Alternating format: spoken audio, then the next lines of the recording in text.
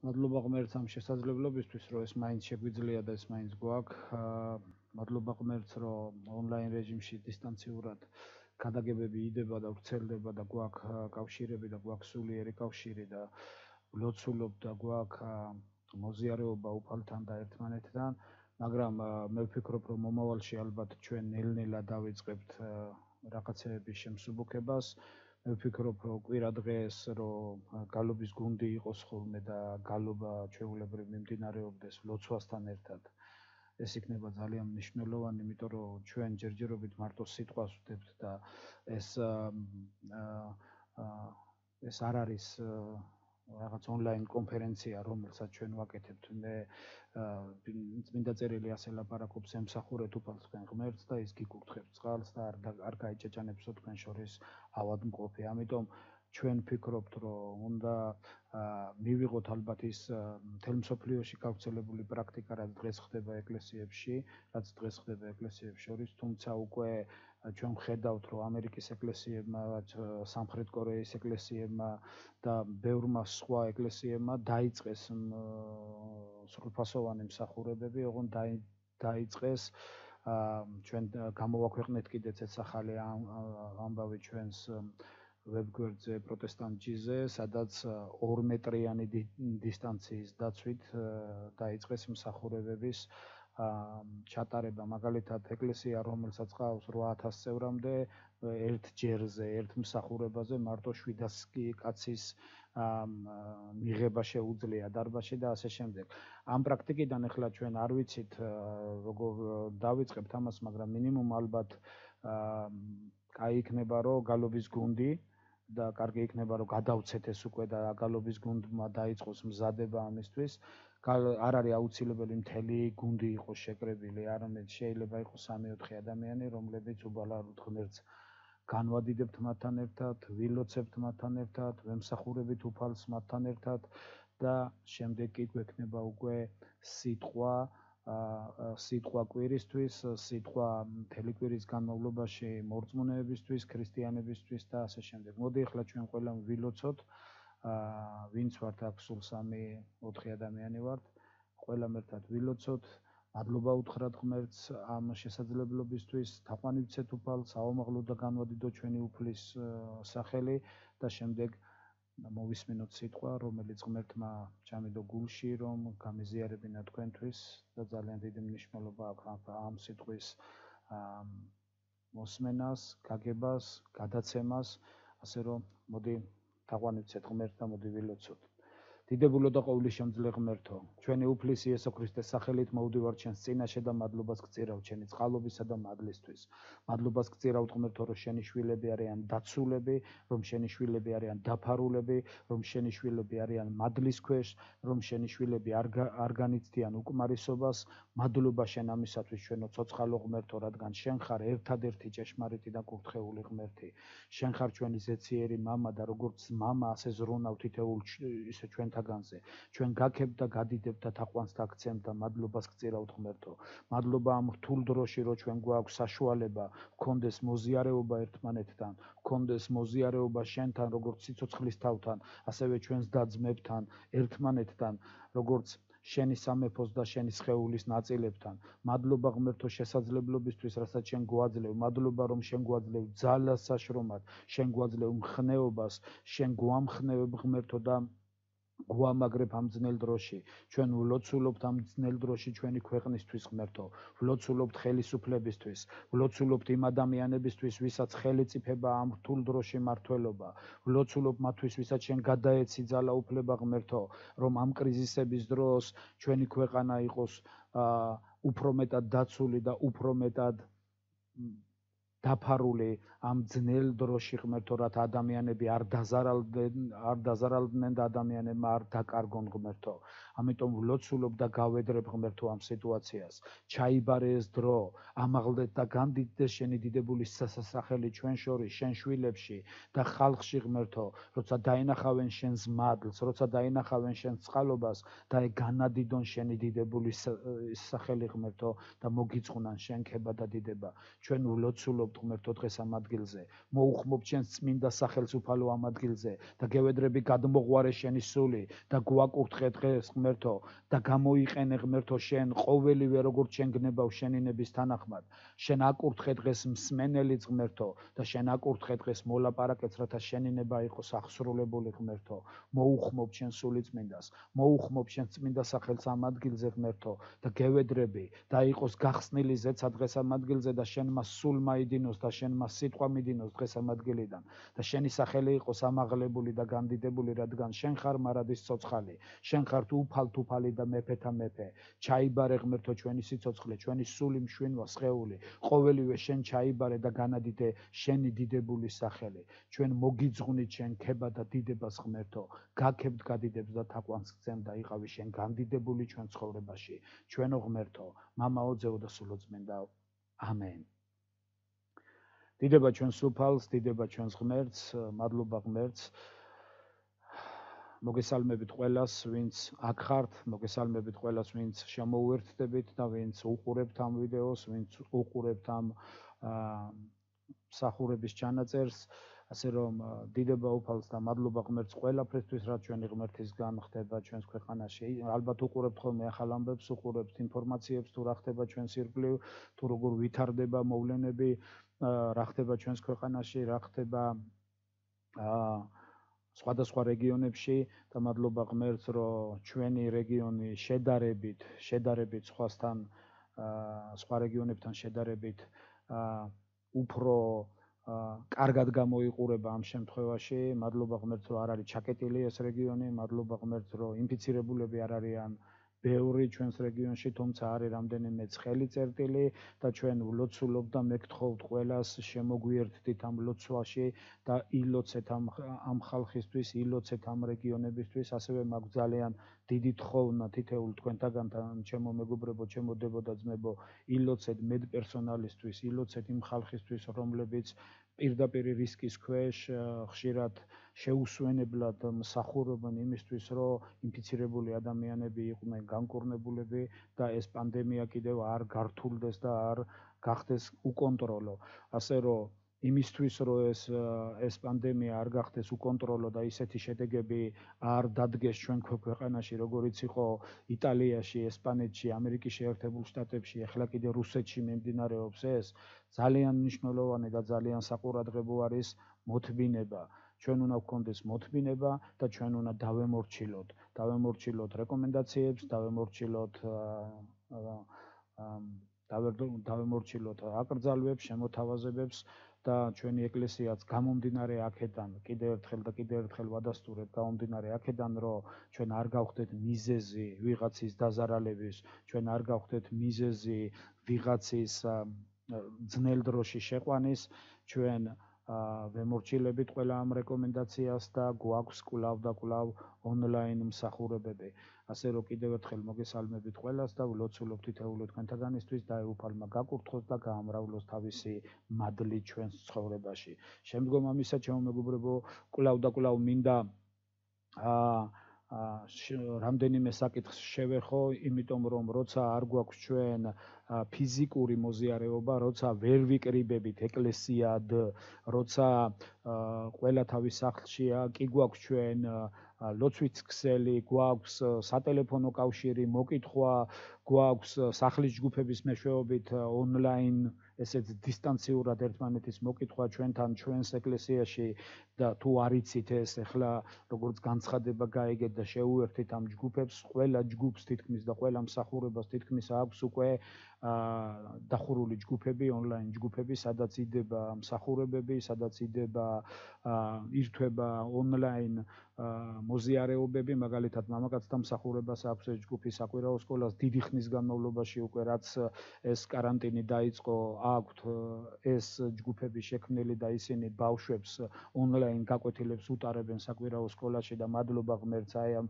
მოზიარეობისთვის, ასევე ახალგაზრდულ მსახურებას აქვს ეს ჯგუფი და თითქმის ყველა მსახურებას, რაიონის მსახურებებს, საოჯახო ჯგუფებსაც აქვთ ეს შესაძლებლობა და შეუერთდით ამას ძალიან ცუდია რომ ყველა არ არის ჩვენს ეკლესიაში ინტერნეტის მომხმარებელი, ზოგიერთი მაგალითად ასაკის გამო, ზოგიერთი არ ვიცი, საშუალების გამო და ასე შემდეგ და ასე შემდეგ, მაგრამ მე გთხოვთ ყველას, საოჯახო ჯგუფის ლიდერებს, ყველას, მსახურების ლიდერებს და ყველას, თუ არის თქვენს ირგვლივ, თქვენს ჯგუფში, თქვენს მსახურებებში ასეთი ადამიანები, ვისაც ხელი არ მიუწვდება ინტერნეტზე, იქნებ როგორმე ან ტელეფონით, ან ისე დისტანციური მოკითხვით, მოიკითხოთ ასეთი ადამიანები, გაამხნევოთ ასეთი ადამიანები, აკურთხოთ ასეთი ადამიანები, რომ ეკლესია იყოს მხნედ. გამომდინარე იქიდან, რომ ეკლესია იმყოფება ამ დისტანციურ რეჟიმში, არ გვაქვს საშუალება ეკლესიად შეკრების, რა თქმა უნდა, ეს ნეგატიურად აისახება ძალიან ბევრი ადამიანის, ძალიან ბევრი მორწმუნის და ძალიან ბევრი ქრისტიანის ყოფიერ და სულიერ მდგომარეობაზე. იმიტომ რომ როცა ჩვენ ეკლესიად ვიკრიბებით, ერთმანეთს ვამხნევებთ, პირისპირ ვჯდებით, ერთად მუშაობთ, შევაგონებთ ერთმანეთს, როგორც ამას წმინდა წერილი გვასწავლის და როგორც ამას არაერთ გზის ამბობს პავლე მოციქული, მაგალითად პირველი კორინთელების მიმართ მიწერილ წერილში, კორინთელების მიმართ პირველ წერილში, პირველ თავში პავლე მოციქული ამბობს ასეთ რაღაცას, შეგაგონებთ ძმებო, დიდება უფალს და როცა ის ლაპარაკობს სიტყვას ძმებო, აქ ის არ ლაპარაკობს მარტო მამაკაცებზე, აქ იესო ქრისტეში ძმები, ანუ აქ ორივე სქესზე არის ისა ლაპარაკი, შეგაგონებთ ძმებო, რომ ყველანი ლაპარაკობდეთ ერთსა და იმავეს და გაერთიანებული იყოთ გონებითა და აზრით. ძალიან მნიშვნელოვანია ჩემო ძვირფასებო, ძალიან მნიშვნელოვანია ჩემო დებო და ძმებო, სწორედ აი ამ მუხლის გათვალისწინებით, წმინდა წერილის ამ ადგილის გათვალისწინებით ვისწავლოთ მოზიარეობაში ყოფნა, ვისწავლოთ, შევაგონოთ ერთმანეთს, მოვიკითხოთ ერთმანეთი სიყვარულით და ვეცადოთ, რომ შევინარჩუნოთ, როგორც ებრაელთა მიმართ წერილში წერია ასევე და სხვაგან, შევინარჩუნოთ ეს მოზიარეობა და შევინარჩუნოთ სულის ერთობა. ძალიან დიდი მნიშვნელობა აქვს ამას, იმიტომ რომ იმ რეჟიმში, რომელშიდაც ახლა ჩვენ ვცხოვრობთ და განსაკუთრებით იმ არეალში, რაშიდაც ჩვენ გვიწევს ისა მსახურებებისა და ინფორმაციების მიღება და ეს არის ინტერნეტი, არის ძალიან უზარმაზარი სპექტრი არის სხვადასხვა ინფორმაციის, უზარმაზარი სპექტრია სხვადასხვა ქადაგების, უზარმაზარი სპექტრია სხვადასხვა ვიდეოების, სხვადასხვა პოსტების. მე მაგალითად რო უყურებ ხოლმე ვფიქრობ, რომ ეს ერთი მხრივ ძალიან კარგია და ძალიან დიდი მრავალფეროვნება არის და შეგიძლია არჩევანის და მიხედვით ამოირჩიო და რასაც გინდა უყურო და რასაც გინდა რაც გინდა მიიღო და რაც გინდა გაიგო, მაგრამ არის მეორე მხარე, იმიტომ რომ ხშირად ადამიანები არ იწყებენ გარჩევას და ბრმად ხდება ხოლმე რაღაცეების მიღება და ეს ბრმად მიღებული რაღაცეები თავის კვალს და თავის გავლენას ამჩნევს ადამიანის ცნობიერებაზე და ადამიანის სულიერ მდგომარეობაზე. მე მაგალითად რამდენიმე ისეთი ვიდეო, ზოგიერთი ულტრანაციონალისტული, ზოგიერთი ურაპატრიოტული, ზოგიერთი კიდე აი საქართველოს თურმე ყოფილა ისეთი ქვეყანა, რომელშიდაც კორონავირუსი საერთოდ ვერაფერს ვერ მოიმოქმედებს და საერთოდ თურმე ჩვენ კორონავირუსი არ შეგვეხება და არის უამრავი სხვა, მაგრამ მე ამ ვიდეოებზე ახლა არ ვლაპარაკობ, მე უფრო მინდა შეგაგონოთ ჩემო დებო და ჩემო ძმებო, როგორც პავლე მოციქული ლაპარაკობს, კიდევ ერთხელ გავიმეორებ, შეგაგონებთ. შეგონება მე ერთ-ერთ წინამსახურებაზედაც ვილაპარაკე, შეგონება არ არის შეთავაზება, შეგონება არ არის სხვათა შორის თქმა, შეგონება არ არის ეს ისეთი რაღაცა მე ვთქვი და შენ თუ არ მოისმენ ახლა როგორც გინდა ისე-ქენი. შეგონება ეს არის თქმა, საუბარი, რომელსაც ახლავს პასუხისმგებლობა, რომელსაც ახლავს პასუხისმგებლობის მოთხოვნა. პავლე მოციქული როცა ეუნება შეგაგონებთ, ის კი არ ეუნება უბრალოდ გეუბნებით, ის ეუნება შეგაგონებთ, ანუ აქ ვალდებულებაა, ის ეუნება რომ თქვენ აზრი უნდა შეიცვალოთ, თქვენ სხვანაირად უნდა მოიქცეს. ეს შეგონება ნიშნავს გამოსწორებისკენ და აზრის შეცვლისკენ ბიძგება არის და პავლე მოციქული ამბობს შეგაგონებთ. შეგაგონებ ძმებო, ყველანი ამბობდეთ ერთსა და იმავეს და გაერთიანებული იყოთ გონებითა და აზრით. იმიტომ რომ როგორც რიცხვთა წიგნი ამბობს, როგორ წავლენო ორნი ერთად თუ არ შეთანხმდებიან. იცით, სამწუხარო რეალობა, რასაც დღეს ჩვენ ქვეყანაში ვადევნებ თვალს და საერთოდ ქრისტიანობაში ვადევნებ თვალს, ეს არის ისე, რომ ადამიანები ხშირად იწყებენ საქმეს, შედიან საქმეებში, იწყებენ რაღაცის კეთებას, ნებისმიერი რაღაც, ნებისმიერი იწყება ხოლმე ძალიან დიდი აღტყინებით, ძალიან დიდი ზარზეიმით, რომ აი ჩვენ ვიწყებთ და ჩვენ ხელი მოვკიდეთ და ჩვენ გავაკეთებთ და მე აღმოჩნდება ხოლმე, რომ იმის გამო, რომ თავიდანვე არ იყო შეთანხმება, თავიდანვე არ იყო თანხმობა ძალიან მყარი და ძალიან ძლიერი, ასეთი საქმეები ხშირად მთავრდება ხოლმე ძალიან ცუდი შედეგებით. წმინდა წერილი გვაფრთხილებს და წმინდა წერილი გვენო, როგორ წავლენ ორნი ერთად თუ არ შეთანხმდებიან.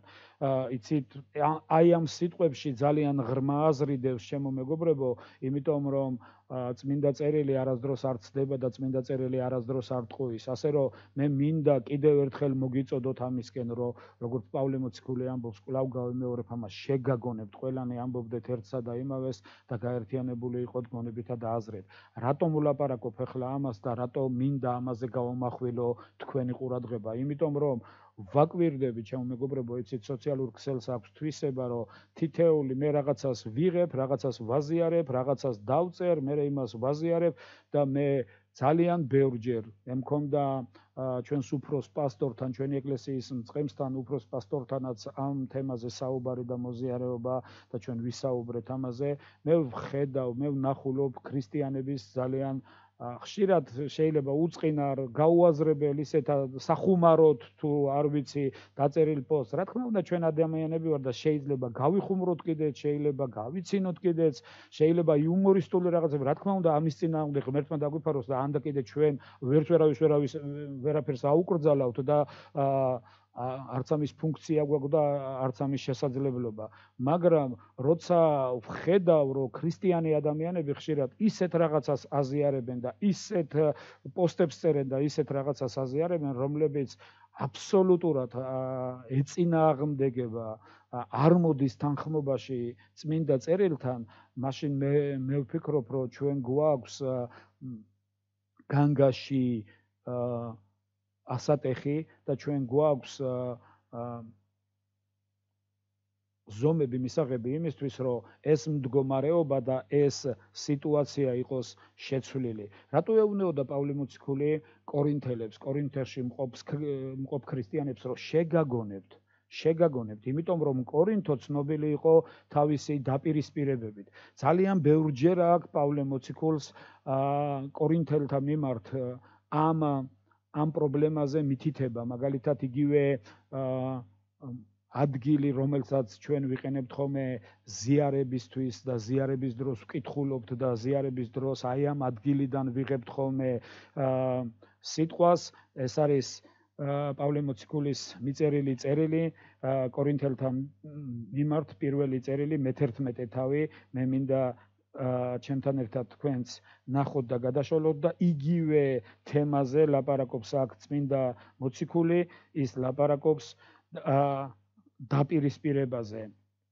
ნახეთ, მე-17 მუხლიდან თუ წავიკითხავ, ხოლე ამას ვამბობ, რომ გამცნებთ, არ ვაქებ, რომ ვიკრიბებით არა უმჯობესთათვის, არამედ უარესთათვის. ვინაიდან ჯერ ერთი მესმის, რომ როცა ეკლესიად იკრიბებით, დაყოფანია თქვენ შორის, რასაც ნაწილობრივ ვუჯერებ, ვინაიდან აზრთა სხვაობა უნდა იყოს თქვენ შორის, რათა გამოჩნდეს მოსაწონი თქვენ შორის. იმიტომ რომ კიდეც თუ იკრიბებით ერთად, უფლისელს არ ჭამთ. აღარ გავაგრძელებ, ახლა ჩვენ სერობაზე არ ვილაპარაკებთ, მაგრამ მე შევეხები ერთ პატარა პრობლემას.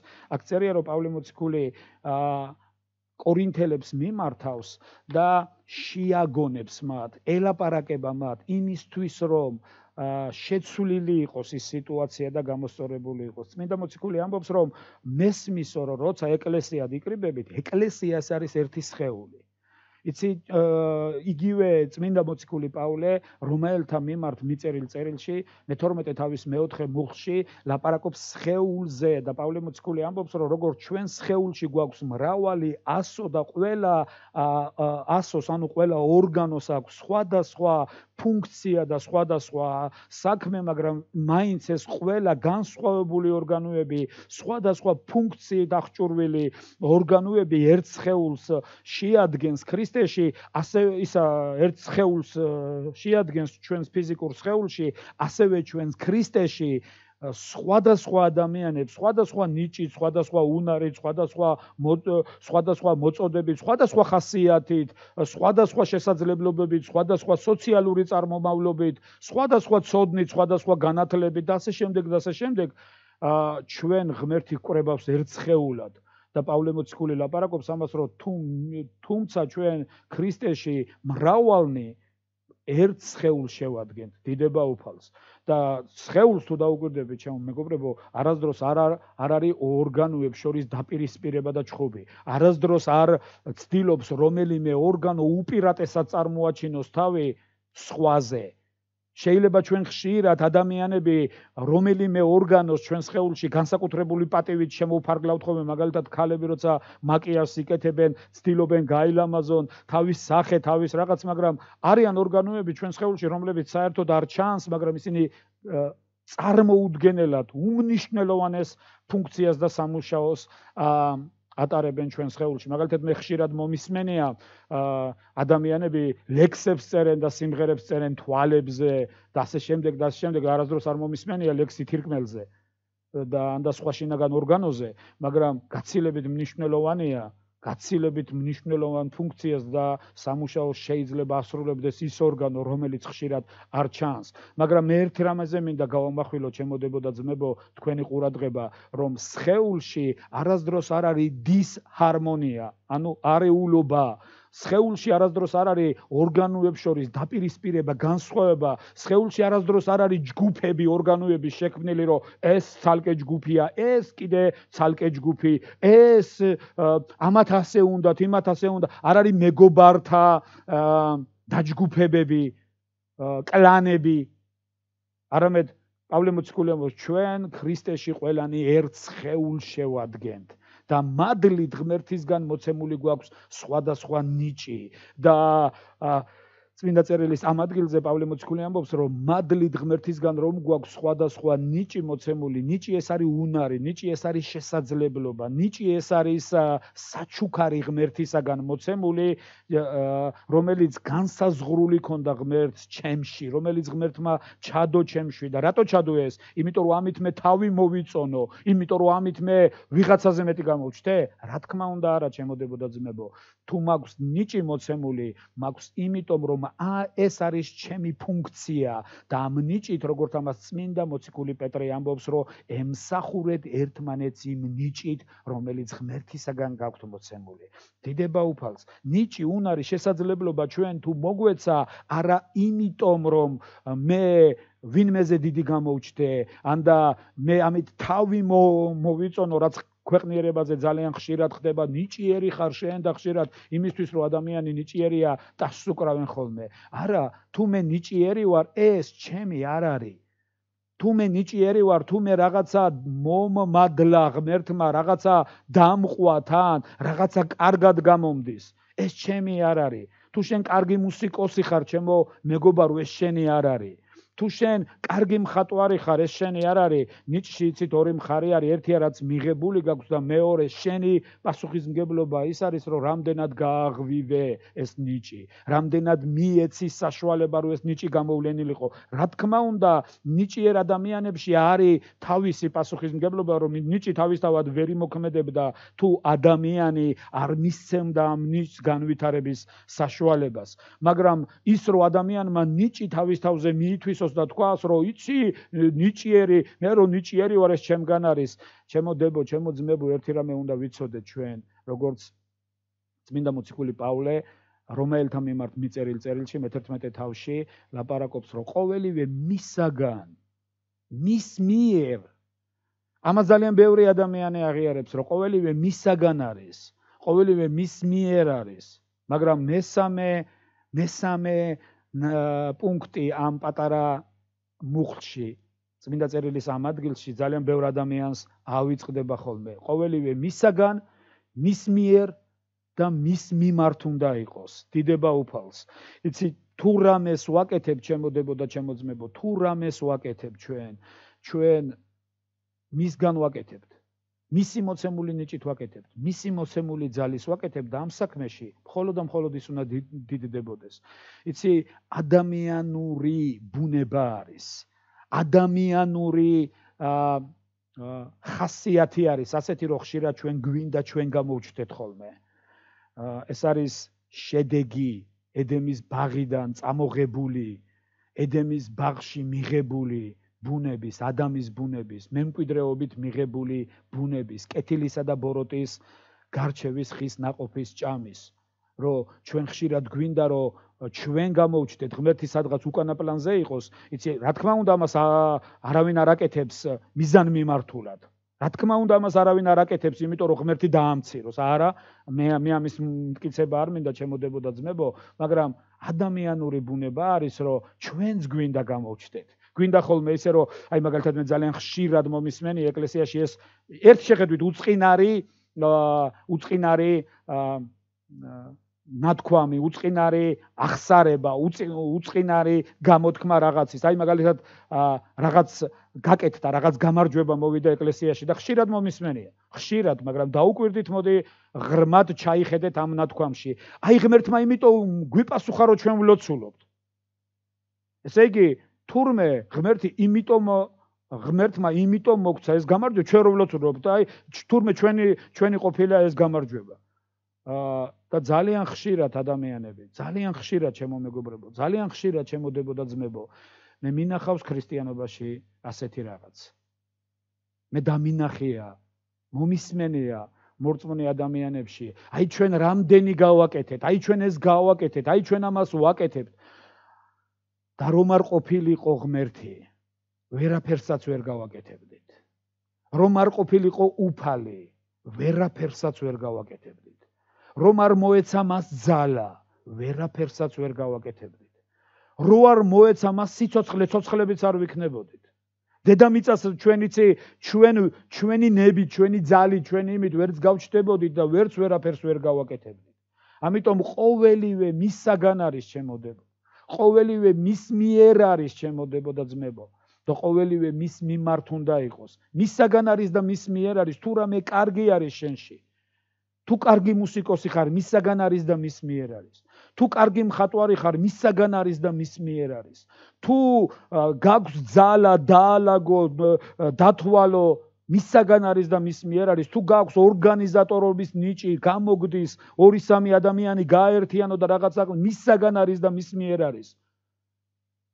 იცით, მე ვმუშაობ, მადლობა ღმერთს ისეთ ადამიანებს შორის, რომლებიც მართლა ნიჭიერები არიან, შეუძლიათ რაღაცის კეთება. მყავს ჩვენს ირგვლივ ისეთი ახალგაზრდები, რომლებიც მართლა გამორჩეულები არიან, შეუძლიათ რაღაცის კეთება და ბევრი კარგი საქმის კეთება, მაგრამ მინდა ყველა გავაფრთხილო და მინდა ყველას მოგიწოდო და მინდა ყველას გითხრათ. დაიმახსოვრეთ ეს მუხლი ძალიან კარგად. ეს არის წმინდა მოციქულ პავლეს, რომელთა მიმართ მიწერილი წერილი, მე-11 თავის 26 მუხლი თუ არ ვცდები, ერთი წუთით ეხლავე მე-16 მუხლი დიახ არ შემშლია, რამე თუ ყოველივე მისაგან, მის მიერ და მის მიმართ არის. მას დიდება უკუნითი უკუნისამდე. ამინ. დაიმახსოვრეთ ეს მუხლი ჩემოდებო და ძმებო, რომ ყველაფერი მისაგან არის, მის მიერ არის და მის მიმართ უნდა იყოს. და იცი, როცა ჩვენ ცხოვრებაში გვექნება ესეთი მოტივი, ავიღებთ და საქმეების კეთებას დავიწყებთ ასეთი მოტივით და ვიტყვით, რომ თუ რამეს ვაკეთებ, ეს ის აკეთებს ჩემში. მისგან მოცემული ნიჭი, მისგან მოცემული უნარი, მისგან მოცემული შესაძლებლობა, მისგან მოცემული ჯანმრთელობა, მისგან მოცემული ბუნებრივი რესურსები, მისგან მოცემული დრო, მისგან მოცემული ფინანსები, მისგან მოცემული ყველაფერი ეს მისგან არის და კარგი იქნება, დაუცილებელია და არა მარტო კარგი იქნება, ჩემოდებო და ძმებო, რომ მთელი დიდება, მთელი პატივი ჩვენ მისკენ მივმართოთ და ვთქვათ, ის არის ყველაფერი. ის არის ყველაფერი, ჩვენ ჭურჭლები ვართ. ის არის ყველაფერი, ჩვენ დროის ამ მონაკვეთში მისგან შექმნილი და გამოყენებული და მისი საყვარელი შვილები ვართ, მაგრამ მილიარდობით და ტრილიარდობით ადამიანი ალბათ მე არ ვიცი მათემატიკურად როგორ გამოგისახოთ ეს სხვადასხვა დროს ასევე ნუყოფილან მისგან გამოყენებული. დიდება უფალს. ასე რომ როცა ამ დედამიწაზე რამეს ვაკეთებ ჩემოდებო და ძმებო, უნდა ვიცოდეთ რომ ყოველივე ეს მისგან მოდის და ჩვენ კიდე ამ კონკრეტულ სიტუაციაში მისი ქმნილებები, მისი შვილები და ეს არანაირად არ ამცირებს ჩვენს არსს. არანაირად, იმიტომ რომ ჩვენ მისი საყვარელი შვილები ვართ, იმიტომ რომ მან შეგვიყვარა ჩვენ. იცი მილიარდ ადამიანს შორის ის ხედავს ჩვენ ისეც როგორიც ვარ და მას უყვარვარ ჩვენ. დიდება უფალს. და მე ძალიან მინდა არც ჩვენი არსი იყოს დამცირებული, მაგრამ ნურც ისე ვიაზროვნებ და ვიფიქრებთ, რომ თითქოს ჩვენ ვართ ყველაფერი, თითქოს ჩვენ ვაკეთებთ და ღმერთიც გვეხმარება. არა, ღმერთიც კი არ გვეხმარება, ღმერთი აკეთებს და ჩვენც ვეხმარებით. ერთს ესე უნდა იყოს. და ეხლა ისე მინდა დაუბრუნდე იმ თემას, რაზედაც მე დავიწყე საუბარი ამ სიტყვის დასაწყისში, იმიტომ რომ ეს ძალიან მნიშვნელოვანია ჩემოდებო და ძმებო. მე ძალიან მინდა ისევ დაუბრუნდეთ კორინთელთა მიმართ მიწერილ წერილში, სადაც პავლე მოციქული აფრთხილებს კორინთოს ეკლესიას, შეაგონებს კორინთოს ეკლესიას და ეუბნება შეგაგონებდებო და ძმებო, რომ ყველანი ლაპარაკობდეთ ერთსა და იმავეს და გაერთიანებული იყოთ გონებითა და აზრით. და იმიტომ შეაგონებს ამაზე პავლე მოციქული, რომ ეს პრობლემა იყო კორინთოს ეკლესიაში. რატო არ შეაგონებს პავლე მოციქული კორინთოს ეკლესიას და რატო არ ეუბნება, რომ ჩემოდებო და ძმებო, თქვენ უნდა გქონდეთ ნიჭები. შეგაგონებთ, რომ გააღვივოთ თქვენში ნიჭები. რატო არ შეაგონებს პავლე მოციქული კორინთოს ეკლესიას, რომ შეგაგონებთ მე კორინთოს ეკლესიას, რომ ბევრი შესაწირავი აკრიფოთ. რატო არ შეაგონებს პავლე მოციქული კორინთოს ეკლესიას, რომ შეგაგონებთ მე თქვენ, რომ კარგი სიმღერები დაწეროთ. არა, შეგონება არის კონკრეტული და შეგონება არის მაშინ საჭირო, როცა წარმოიშვება პრობლემა, როცა წარმოიშვება საჭიროება ამის. და წმინდა მოციქული პავლე ზუსტად შეაგონებს კორინთოს ეკლესიას იმ პრობლემაზე, რომელიც კორინთოს ეკლესიაში ნამდვილად იყო. ეს იყო შიდა გაყოფები, შიდა დაპირისპირებები, უპირატესობები, ვიღაცეები თვლიდნენ, რომ მათ ჰქონდათ კორინთოს ეკლესიაში როგორც ისტორია ამბობს და როგორც ბევრი ისტორიული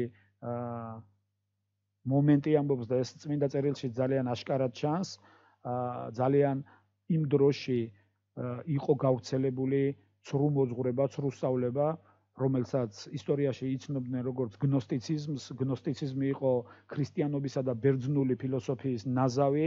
სიტყვა გნოზის არის ბერძნული სიტყვა და ქართულად ეს ნიშნავს ცოდნას და გნოსტიკოსები თვლიდნენ, რომ ისინი იღებდნენ რაღაც მნიშვნელოვან საიდუმლო ცოდნას, რომელიც არ ჰქონდა ყველასი, რომელიც მარტორჩეულებს ჰქონდათ ეს ცოდნა და ისინი გადასცემდნენ ამას იმ ხალხს და იმ ჯგუფს, რომლებსაც ასევე თვითონ მიიჩნევენ, რომ ეს ჯგუფი და ეს ხალხი ამ ცოდნისთვის რჩეულები იყვნენ. ანუ ეს არ იყო ცოდნა ყველასთვის. გნოსტიკოსები თვლიდნენ ასევე სამყაროს შექმნაზე, სამყაროს შექმნის კონცეფციაზე მათ სხვანაირი შეხედულება ჰქონდათ. ეს შეხედულება იმეორებდა ბერძნული ფილოსოფიის, პლატონიზმის, არისტოტელესა და პლატონიზმის შენაზავს და ისინი თვლიდნენ, რომ ღმერთმა შექმნა სამყარო და სამყაროში სამყარო პირდაპირ გაგებით ღმერთს არ შეუქმნია, იმიტომ რომ ღმერთი არის დიდებული სრულყოფილება და იგი ვერ შექმნიდა არა სრულყოფილ სამყაროს. ამიტომ ისინი თვლიდნენ, რომ სამყარო შექმნა ლოგოსმა, ერთი ნაწილი გნოსტიკოსებისა ამას ეთანხმებოდა და თვლიდა, ხოლო მეორე ნაწილი გნოსტიკოსებისა თვლიდნენ, რომ ლოგოსმაც არ შექმნა სამყარო, ლოგოსმა დაიწყო სულიერი ქმნილებების, ეგრეთ წოდებული იონების შექმნა. ქრისტიანობაში ამას ჩვენ შეიძლება ვნახოთ, ეს მოპარულია ბიბლიიდან, იმიტომ რომ მოპარულია აბრაამისეული რელიგიებიდან, იმიტომ რომ ყველა ეგრეთ წოდებულ აბრაამისეულ რელიგიაში, როგორიც არის იუდაიზმი, ისლამში და ქრისტიანობაში, არის ესეთი კონცეფცია, რომ სანამდე ღმერთი შექმნიდა ხილულ სამყაროს, მან შექმნა უხილავი, ანუ მან შექმნა ანგელოზები. ასევე გნოსტიკოსები თვლიდნენ, რომ ქრისტემ, ანუ ლოგოსმა, მათ ენაზე რო ვთქვათ, სანამდე შექმნიდა ხილულ სამყაროს, მან დაიწყო უხილავი სამყაროს იონების შექმნა და მან შექმნა ათასობით იონი და ერთხელ მერე ერთ-ერთი იონი გაამპარტავნა და ამ იონმა შექმნა ბოროტის სამყარო, ესა ხილული სამყარო და ამიტომ გნოსტიკოსების აზრით ხილული სამყარო გამოდიოდა ბოროტისგან შექმნილი. ანუ ყველაფერი რაც ხილული იყო, ყველაფერი რაც მატერიალური იყო, ყველაფერი რაც ფიზიკური იყო, ბოროტისად იყო ისა მიჩნეული. ასევე ისინი თვლიდნენ, რომ შთაგონების წყარო და ცოდნის წყარო ქალი არის და ქალიდან დაიწყო ეს ყველაფერი, იმიტომ რომ ევამ აუხილა თვალები ადამს და ამიტომ თვლიდნენ, რომ ქალს ჰქონდა შესაძლებლობა, ქალს გამორჩეულად თვლიდნენ ისინი, რომ ქალს ჰქონდა იმის შესაძლებლობა, რომ თვალი აეხილა და ცოდნა მოეტანა ადამიანებისათვის. ასევე ისინი თვლიდნენ ბიბლიისგან დაპირისპირებით, ისინი თვლიდნენ, რომ მამაკაცისგან კი არ შეიქმნა დედაკაცი, როგორც ამას წმინდა წერილი გვასწავლის, არამედ პირიქით დედაკაცისგან შეიქმნა მამაკაცი. სწორედ ამის წინააღმდეგ წმინდა მოციქული პავლე კორინთელთა მიმართ მიწერილ წერილში, პირველი კორინთელთა მიმართ მიწერილ წერილში, მე-11 თავში ილაშქრებს ამის წინააღმდეგ. და ლაპარაკობს ამის წინააღმდეგ. სწორედ ეს პრობლემა იყო კორინთელების ეკლესიაში. აი ამასთან უწევდა შეჯახება კორინთოს ეკლესიას. და ეს რა თქმა უნდა აისახებოდა მათ შინაგანზე და მათ სულიერ მდგომარეობაზე. ამიტომ ხშირად იყო ადამიანები შეიძლება ხშირად უპირატესობას გამოაჩენდნენ, ხო ზოგი ნიჭით, ზოგი ცოდნით, ზოგი რაღაცით და ირღვეოდა სხეულის ერთიანობა, ირღვეოდა სულის ერთიანობა. და ამაზე პავლე მოციქული კორინთელთა მიმართ მიწერილ წერილში მე გირჩევთ ეს მსახურების ფორმატში ამისი განხილვა ცოტათი რთული იქნება ჩემოდებო და ძმებო, მაგრამ თუ ყურადღებით წაიკითხავთ განსაკუთრებით პირველი კორინთელთა წერილებს და გამოიკვლევთ ამას თქვენ აღმოაჩენთ ამას თვითონ და შეგიძლიათ თქვენ თვითონ ამოიწეროთ ეს თქვენს ბლოკნოტებში და იფიქროთ ამაზე, ილოცოთ ამაზე და იმჟეროთ ამაზე. ამიტომ მეუნება პავლე მოციქული კორინთელებს შეგაგონებთ და შეგონებაში ისმის ვალდებულება, შეგონებაში ისმის პასუხისმგებლობა, ისე უნდა მე გეუბნებით რომ ასე არ უნდა გააკეთოთ. მე შეგაგონებთ რომ ასე აღარ მოიქცეთ. შეგაგონებთ ძმებო, ყველანი ლაპარაკობდეთ ერთსა და იმავეს და გაერთიანებული იყოთ გონებითა და აზრითო. დიდება უფალ ღმერთს. იმიტომ რომ ეკლესიაში სად და როცა ეკლესიად ვიკრიბებით, ჩვენ ვიკრიბებით როგორც ქრისტეს სხეული, დიდება უფალს და ეკლესიაში აუცილებელი არის ქრისტე იყოს ეკლესიის მაცოცხლებელი და თავი და ჩვენ კი ყველანი ვიყოთ ერთმანეთს დაკავშირებული სულიერი კავშირებით და გვაერთიანებდეს ერთი აზრი, ქრისტეს აზრი, სულიწმინდის აზრი, გვაერთიანებდეს ერთი სიტყვა, ყველანი ვამბობდეთ ერთსა და იმავეს და გაერთიანებული ვიყოთ გონებითა და აზრით. ჩემო მეგობრებო, რატო ვლაპარაკობ ამას?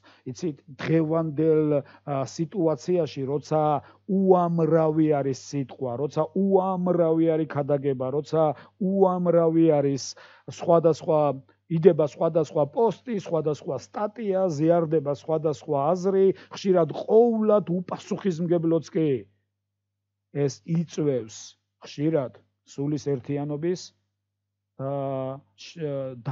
დარღვევას, პრობლემების გაჩენას ამ სფეროში, იმიტომ რომ ხშირად უსმენენ ადამიანები ამას, იღებენ ადამიანები ამას და არც თუ უცხო არის ეს, მე მაგალითად უამრავი გამოგვივლია ეს ჩვენ და უამრავი მინახავს მსგავსი. ხშირად შეიძლება თქვა სრულიად უწყინარი რაღაც, მე მაგალითად ადრე დაიდო ერთი სოციალურ ქსელში მე მის სახელი და გვარი არ მახსოვს ერთ-ერთი პიროვნება, რომელიც მე მიმაჩნია რომ აბსოლუტურად უპასუხისმგებლო პიროვნება იყო, რომელმაც დადგა, დაიდო წინ სმარტფონი, დაიდო წინ კამერა, გადაიღო ვიდეო და ატვირთა YouTube-ზე და თვითონ ამბობს, რომ ამასო მე ჩემ ეკლესიაში ვერ ვიტყვიო, იმიტომ რომ ეს რო ჩემ ეკლესიაში თქვა, ამის შეიძლება გამრიცხონ ეკლესიიდანო.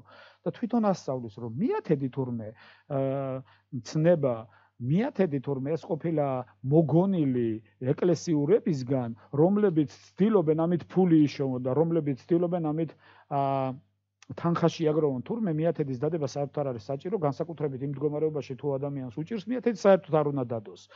ჩემო მეგობრებო, მე არ გადაგებ ახლა ამაზე და მე არ ვეხმაურები ახლა ამას, მაგრამ სულ ორი სიტყვით გეტყვით. ჯერ ერთი წმინდა მოციქული პავლე ტიმოთეს მიმართ მიწერილ წერილში, მეორე წერილში, მესამე თავის მე-16 მუხლში ამბობს, რომ მთელი წერილი ღვთისულიერია და სასარგებლოა შესაგონებლად დასარიგებლად სანუგეშებლად. დიდება უფალ ღმერთს. შემდეგ თუ წავიკითხავთ უამრავ ადგილს, მაგალითად ერთ-ერთი გამორჩეული ეს არის ლევიანების წერილი, ლევიანთა წერილი 27 თავის 30 მუხლი, სადაც ამბობს ყოველი, ნაწილი კი არა, რაღაც ყოველი, ზოგიერთ ამბობს რჯულია. კიდევ ერთხელ გაგახსენებთ, მთელი წერილი ღვთისულიერია. და აქ წერია ყოველი მიათედი. მიწიდან, მიწის ნაყოფისა, ხისა, ხის ნაყოფისა და ყოველი უფლისა, უფლის წმიდა, დიდება უფალს. მოდი ახლა წამოვიდეთ ახალ აღთქმაში, მათესახარებაში 23 თავში. უფალი იესო ქრისტე ამბობს, ვაი თქვენ სამწიგნობორნო და ფარისეველნო, რომ გამოყოფთ პიტნის, კამის და კლიავის მიათედს. და ზოგიერთი აქ ჩერდება, თითქოს მან უსაყვედურა, რომ მიათედს გამოყოფთო. და ქრისტე ეუბნება, დავიწყებული გაქვთო ჩვენი უფალი ლაპარაკობს, მთავარი, ეს არის წყალობა და სასამარო, სამართალი. და მე ეუბნება, ეს უნდა გაგეკეთე, ის არ ამბობს, ეს არ უნდა გაგეკეთებიათ. უფალი იესოს სიტყვები მოისმინე, ჩემო დებო და ძმებო, ის ამბობს, ეს უნდა გაგეკეთებინათ. ის მთავარი არ უნდა დაგვიწყებოდათ. დიდება უფალს. აი, იმიტომ რომ ჩვენ მაგალითად, ჩვენთან ეკლესიაში ჩვენ ხშირად ვაყენებთ საკითხს ასე. ის რაც უფლისთვის წმიდაა, ჩემთვის რა უნდა იყოს? იცი დღეს რელიგიურ ადამიანებში გავრცელებული ესეთი წმინდა ადგილი, ტაძარს რო დაინახავენ პირჯვრის წერას იტყობ, იმიტომ რომ ეს წმინდა ადგილია, ეკლესია სამლოცველო სახლი ხშირად წმინდა ადგილად განიხილება, ეკლესიის შენობა. ჩვენ ამ პრაქტიკას ძალიან ხშირად შევხებივართ, ხშირად გამიგონია წმინდა ჭურჭელი, ის რაც მსახურების დროს გამოიყენება, ზიარების დროს ასე წმინდა ჭურჭელს ეძახიან. ჩვენ რაღაცას წმინდას ვეძახით, მოკრძალებით ვეკიდებით ამ რაღაცებს, რაც წმინდაა. კითხვა, ის რაც წმინდაა ღმერთისთვის, ჩემთვის რა უნდა იყოს? ის რაც წმინდაა ღმერთისთვის, რა თქმა უნდა, ჩემთვის არ შეიძლება აბუჩად იყოს აგდებული. ხო და სწორედ ამაზე, არ ვიცი მე რატომ, ამის იცი ვერ გამოვიყვან ამას ფორმულებით, რატომ არის ეს ასე, მაგრამ სწორედ ამაზე ჩვენი ცოცხალი ღმერთი ამბობს, რომ ყოველი მიათედი უფლისა და უფლის წმიდა. და მეორე რჯულის 26 თავში მე-12 მუხლიდან მოსე ამბობს ასეთ რაღაცებს. როცა გადაზდებსო მიათედს, როცა შენ გადადებ მიათედს შენი სახლიდან. იცი, მე მაგალითად ვფიქრობ, რომ მორწმუნეები სიტყვებშიდაც კი უნდა ფრთხილობდნენ, იცი, დავდე. და ასე შემდეგ, არა, იცი, მე უფალს მიუტანე წმინდა წილი. მე უფალს მივეცი წმინდა წილი და მოსეც სწორედ ამას ამბობს, როცა გადაზდებ მიათედსო, თქვიო. ეს იმას კი არ ნიშნავს, რომ ეს სიტყვები გაიმეო, რომ ამ სიტყვებში რაღაც მაგიური არის. არა, დამოკიდებულებას განსაზღვრავს ჩვენსას აი ამასთან, აი ამ ცნებასთან, რასაც ქვია მიათედი. როცა გააკეთებო ამას, მოსე ამბობს, თქვი, გავიტანე სახლიდან წმინდა წილი. რაღაც კი არ გადავაგდე, რაღაც ზედმეტი კი არ მოვიშორე, არა, მოსე ამბობს, გავიტანე სახლიდან წმინდა წილი.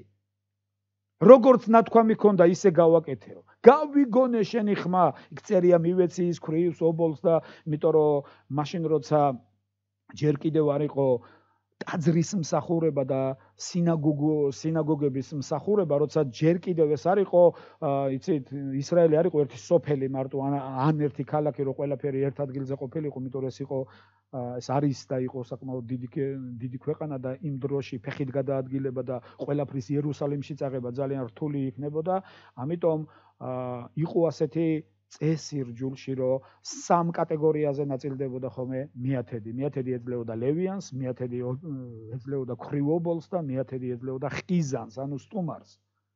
და ასე ანაწილებდნენ. მაგრამ მას შემდეგ, როცა ბაბილონის ტყვეობის შემდეგ უკვე ისრაელში განხორციელდა რეფორმა და შემოღებული იქნა სინაგოგები იყო მინი ტაძრები, მოდი ესე ვთქვათ, სამლოცველო სახლები. სიტყვასიტყვით გადმოთარგმნილი სიტყვა სინაგოგა ნიშნავს სამლოცველო სახლს. ამის მერე უკვე პრაქტიკაში შემოვიდა და რომ მეათედი მიქონდათ სინაგოგაში და იქ ნაწილდებოდა ისე როგორც საჭირო იყო. იცით, რატო ვლაპარაკობ, ეხლა მე მეათედზე არ ვლაპარაკობ. არის თემები ჩემო ძვირფასებო, რომლებიც ხშირად ძალიან უწყინარად გამოიყურება, მაგრამ ადამიანები ამას იღებენ, აზიარებენ.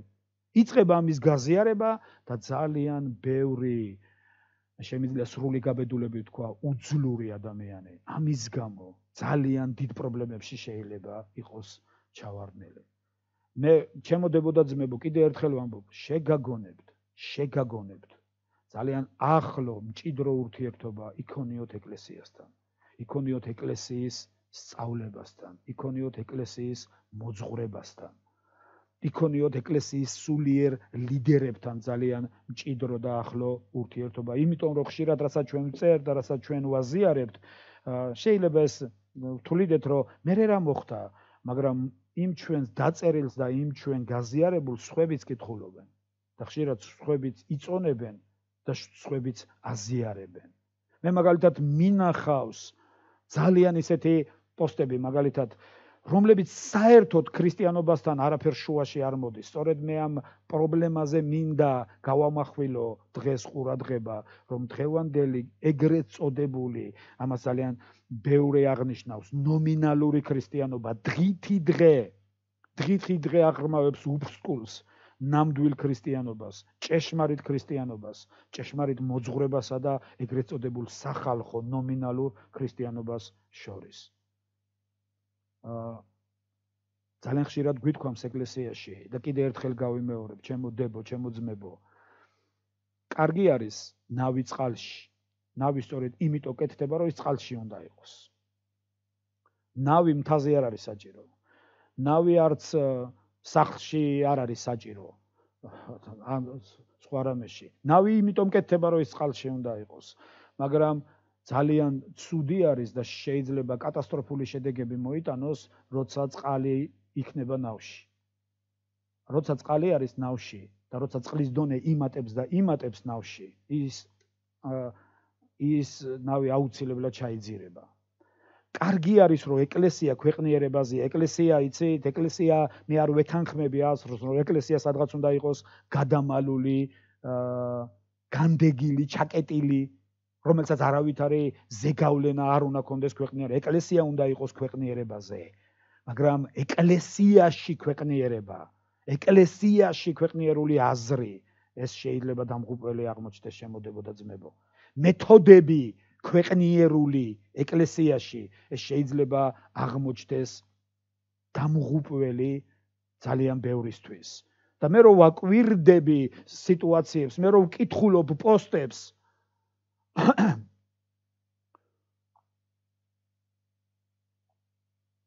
რასაც ხშირად მორწმუნეები აზიარებენ, მე ვრწმუნდები, იცით, მე ხშირად მქონია საუბარი ადამიანებთან.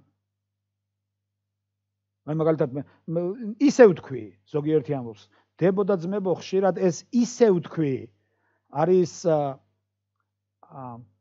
თავის გამოყვანის მცდელობა, თავის არიდების მცდელობა. იმიტომ რომ არასდროს არ ვამბობ იმას, რასაც არ ვფიქრობ. ადამიანს საერთოდ ესეთია, იმას ამბობს, რასაც ფიქრობს. ჰაერზე არავინ არ ლაპარაკობს. ჰაერზე არავინ არაფერს არ ამბობს და ადამიანი ხშირად რასაც ფიქრობს, იმას ამბობს. და თავისი გონივი ამით განსხვავდები ჩვენ ცხოველებისგან, სწორედ რომ ჩვენ ინსტინქტებით მართულები კი არა ვართ, ჩვენ გონივრული განსჯის შედეგებს ვდებთ. გონივრული განსჯის შედეგებს ვამბობთ, ნაფიქრალს ვამბობთ. და როცა რაღაცას წერ და ვაზიარებ, ესე იგი ნიშნავს, რომ მე ამას ვეთანხმები. როცა არ ვეთანხმები, მე ვწერ რომ არა, მე საპირისპიროს წერ. მაგრამ როცა ამას მე ვაზიარებ, მე ამას ვეთანხმები. ირიბად მაინც ვეთანხმები, თუ პირდაპირ 100%-იანი ჩემი ნააზრევი არ არის. მაგალითად მე წამიკითხია ძალიან ბევრი ქრისტიანის პოსტი, ეგრეთ წოდებული ქართულად რო ვთქვათ, გზავნილი. წამიკითხია, როცა ისინი წერენ, იცი, არავის არ უნდა დაუხარო თავი. ვინ შენ არ გაფასებს, შენ საერთოდ არ უნდა მიაქციო ყურადღება. და უამრავი, ეხლა მე კონკრეტულად არ ვლაპარაკობ ვიღაცაზე ან ვიღაცის დაწერილზე, მაგრამ საერთო აზრი მინდა გითხრა ჩემო მეგობრებო. მაშინ როცა ჩვენი უფალი გვასწავლის საპირისპიროს, საერთოდ საპირისპიროს გვასწავლის. ჩვენი უფალი გვასწავლის, რომ ჩვენ მოსულები ვართ არა იმიტომ, რომ სხვაზე მაღლა დავდგე და სხვები ვაიძულოთ გვემსახურონ. ჩვენ მოსულები ვართ იმიტომ, რომ ჩვენ ვემსახუროთ. ჩვენ მოვედით იმიტომ, რომ იმადგან კი არ უნდა მოველოდოთ, რომ ისინი კეთილი იმად გაუკეთოთ, ვინც ჩვენს მიმართ არის კეთილი. უფალი გვასწავლის ამას, რომ თქვენ თუ სიკეთეს უკეთებთო იმათ, ვინც გიყვართ, რა უპირატესობა გწოდვილებით სხვა ასე იქცევიანო. უფალი გვასწავლის, რომ ჩვენ კეთილი უნდა ვიყოთ ყველას მიმართ. უფალი გვასწავლის, რომ ჩვენ უნდა ვლოცოთ ჩვენი მაწყევრები. ქველმოქმედება გაუწიო ჩვენს მოძულეებს. დებო და ძმებო, ეს არის მათეს სახარების მეხუთე მეშვიდე თავები.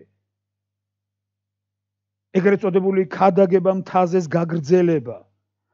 წაიკითხეთ, ნახეთ შემოდებო, შემოძმებო.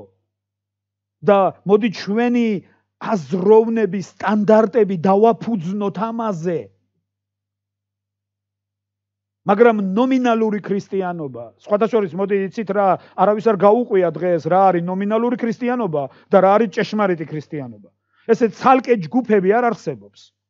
ნომინალური ქრისტიანობა ეს არის ის ღვარძლი, რომელიც უფალმა მოიყვანა წმინდა წერილში, იგავი და თქვა, ერთმა კაცმა გააშენა ყანა, დათესა ყანა და გადააბარა თავის მონებს. და როცა მონებს ეძინათ, მოვიდა მტერი და ღვარძლი ჩათესა. და როცა ღვარძლი აღმოცენდა, დაინახეს მონებმა ეს ყველაფერი. მიხვდნენ, რომ მათი უყურადღებობის გამო, იმიტომ რომ ეძინათ, იმიტომ რომ არ ვიცი რატო გართობილი იყვნენ, დაკავებულები იყვნენ, ცუდი რაღაცეები მოხდა. და გადაწყვიტეს, წავალთ ახლა და ამოუთხრით ამ ღვარდლს. მაგრამ თუ გახსოვთ, ყანის პატრონი ეუნება, არა, ეხლა რო თქვენ წახვიდეთ და ამ ღვარდლის ამოთხრა დაიწყოთ, შეიძლება ბევრი კარგიც ამოთხაროთო.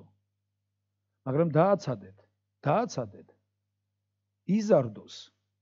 იმიტომ რომ როცა მოვა მკის დრო, თურმე მე არ ვიცი, ახლა არ მქონია ესეთი შეხება პირადად ქართულ სინამდვილეში ღვარძლი რას ნიშნავს, რომელი მცენარე არის. მე ნამდვილად არ ვიცი. არა ვარ ამ დონის აგროგანათლება არ მაქვს ამის. არ ვიქნები კომპეტენტური დავიწყო რაღაცის მტკიცება ამაში. სოფელში გას დელიკაცი ვარ და შეიძლება ვიცი რა არის სიმინდი, ლობიო და ასე, მაგრამ ღვარძლი რა არის, ნამდვილად არ ვიცი.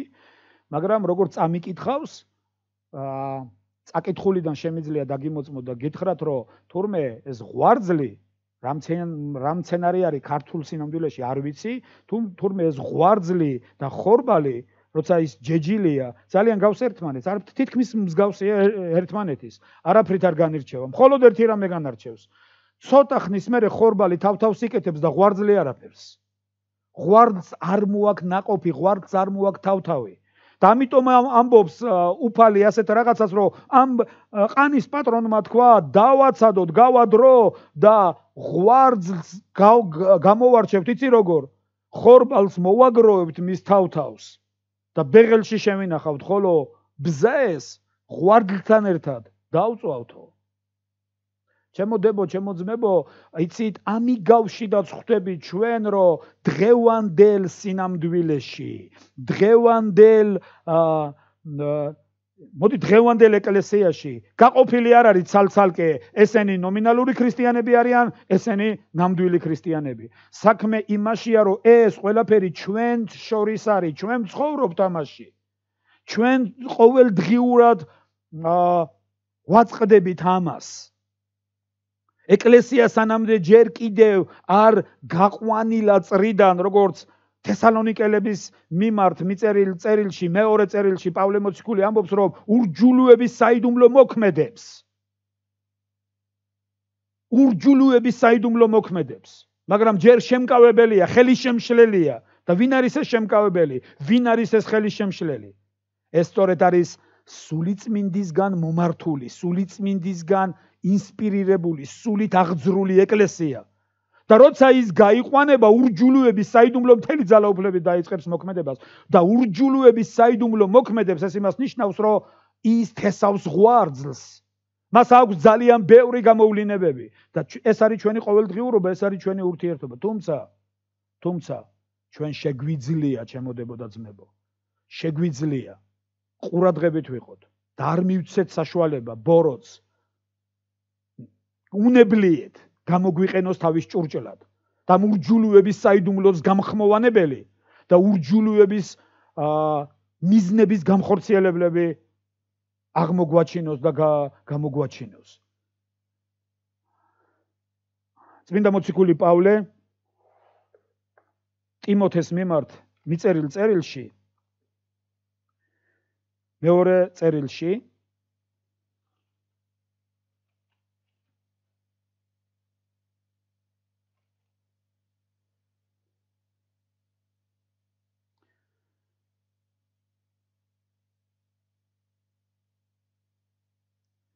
მეოთხე თავის მესამე მუხლში ასეთ რაღაცას ამბობს. ვინაიდან იქნება დრო, როდესაც ჯანსაღ მოძღვრებას არ მიიღებენ. არამედ თავიანთი გულის თქმით ამოირჩევენ ყურის მომაქავებელ მასწავლებლებს, ჭეშმარიტებას აარიდებენ ყურს და მიმართავენ ზღაპრებისკენ, მაგრამ შენ ფრთხილად იყავი. ყველაფერში ითმინე ბოროტება, გააკეთე მახარებლის საქმე, შეასრულე შენი მსახურება. მესამე თავში იგივე წერილის წმინდა მოციქული პავლე ამბობს, ეს კი იცოდე, რომ უკანასკნელ დღეებში დადგება საზარელი ჟამი. ვინაიდან ადამიანები იქნებიან თავმოყვარენი, ვერცხლის მოყვარენი, ამაყნი, ამპარტავანი, მგმობელნი, მშობლების ურჩნი და ასე შემდეგ. როცა ჩვენ მსგავს რაღაცეებს ვკითხულობ, ჩემო მეგობრებო, სულ ყოველთვის ჩვენი ხედვა არის სხვისკენ. იგივე წმინდა მოციქული პავლე ამბობს, როგორც ტიმოთეს შეანგობენ, ბოლო დღეებში ადამიანები ამოირჩევენ ყულის მომაქავებელს, მაგრამ ჩვენ სულ ყოველთვის სხვას უყურებთ. სამწუხაროდ ხშირად ეს, მაგალითად როცა ასევე წმინდა მოციქული პავლე ამბობს, რომ მრავალი განდგებიან რწმენისაგან. ეს მრავალი ჩვენ არასდროს არ გულისხმობთ ამ მრავალში ჩვენ თავს. ჩვენ სულ ყოველთვის გონია, რომ ეს სულ ყოველთვის ვიღაცეები არიან, ეს სულ ყოველთვის სხვები არიან. ჩემო დებო და ძმებო, თუ ამ შემთხვევაში ყურადღება არ იქნება გამოყენებული, იცით, ძალიან ადვილი არის ადამიანი ნელ-ნელა ქვეცნობიერად ნელ-ნელა აღმოჩნდეს ძალიან მოწყვეტილი და ძალიან დაშორებული წმინდა წერილის ჭეშმარიტ აზრს და წმინდა წერილის ჭეშმარიტ აღსარებას და განმარტებას. იმიტომ რომ მე მაგალითად კიდე ერთხელ გავიმეორებ და კიდე ერთხელ ვიტყვი, როცა მსგავსი რაღაცეები აღებულია, რომ არავის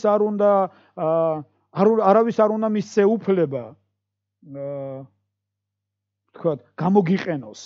არავის არ უნდა მისცე უფლება, ეს ადამიანები ვინც არ გაფასებენ, არჩენ არ უნდა საერთოდ არ უნდა გაითვალისწინო. და უამრავი წამიკითხავს ჩემოდებო და ძმებო, ან მაგალითად რამდენიმე დღის წინ მე აღარ მახსოვს ზეპირად შეიძლება ვერ გამოვთქვა, მაგრამ აზრს გეტყვით, როგორი აზრის პოსტი წავიკითხე. ვისაც 10-მდე თვლა არ შეუძლია, 1000 სიკეთე არ უნდა გაუკეთო. მსგავსი რაღაც ეწერა. და ძალიან და ქრისტიანები ამას აზიარებენ. თურმე ვისაც 10-მდე თვლა არ შეუძლია, მას 1000 სიკეთე არ უნდა გაუკეთო. საერთოდ რო არ შეეძლოს თვლა, მილიონი სიკეთე უნდა გაუკეთო, იმიტომ რომ 100 ამბობს წმინდა წერილი. იმიტომ რომ 100 ამბობს ჩვენი უფალი. დიდება უფალს. ამას წინათ წავიკითხე ერთი პოსტი კიდე, რომელსაც აზიარებდა ძალიან ბევრი ადამიანი და ამბობდნენ, იცი, კარგია სიკეთე, მაგრამ არა უსაზღვრო. კარგია სიყვარული, მაგრამ არა ყველას მიმართ. რა ვიცი, ძალიან ბევრი ასე დააფასე შენი თავი და ისწავლე შენი თავის დაფასება და როცა შენ თავს დააფასებ, ადამიანები მერე დაგაფასებენ. რა თქმა უნდა, კარგი თვისება არის თვითმოყვარეობა, ისა თავმოყვარეობა. თუ ადამიანი თავმოყვარე არ არის, ის ვერავის სიყვარულს ვერ შეძლებს, იმიტომ რომ წმინდა წერილი ამბობს, რომ შეიყვარე მოყვასი შენი, ვითარცა თავი შენი. ანუ შენი თავი თუ არ გიყვარს, ვერც მოყვას ვერ შეიყვარებ. და მოყვას ისე უნდა შეიყვარო, როგორც შენი თავი, მაგრამ თავმოყვარეობა შეიძლება ნორმალურია, მაგრამ პატივმოყვარეობა არის ცოდვა. პატივმოყვარეობა დანაშაული არის. როცა თვლი, რომ ადამიანები იმისი ღირსი არ არიან, რომ შენი ყურადღება დაუთმო მათ. ჩემო დებო, ჩემო ძმებო, მინდა შეგაგონოთ და მინდა გითხრათ. მოდი წმინდა წერილი ვაქციოთ ჩვენი აზროვნების ცენტრად.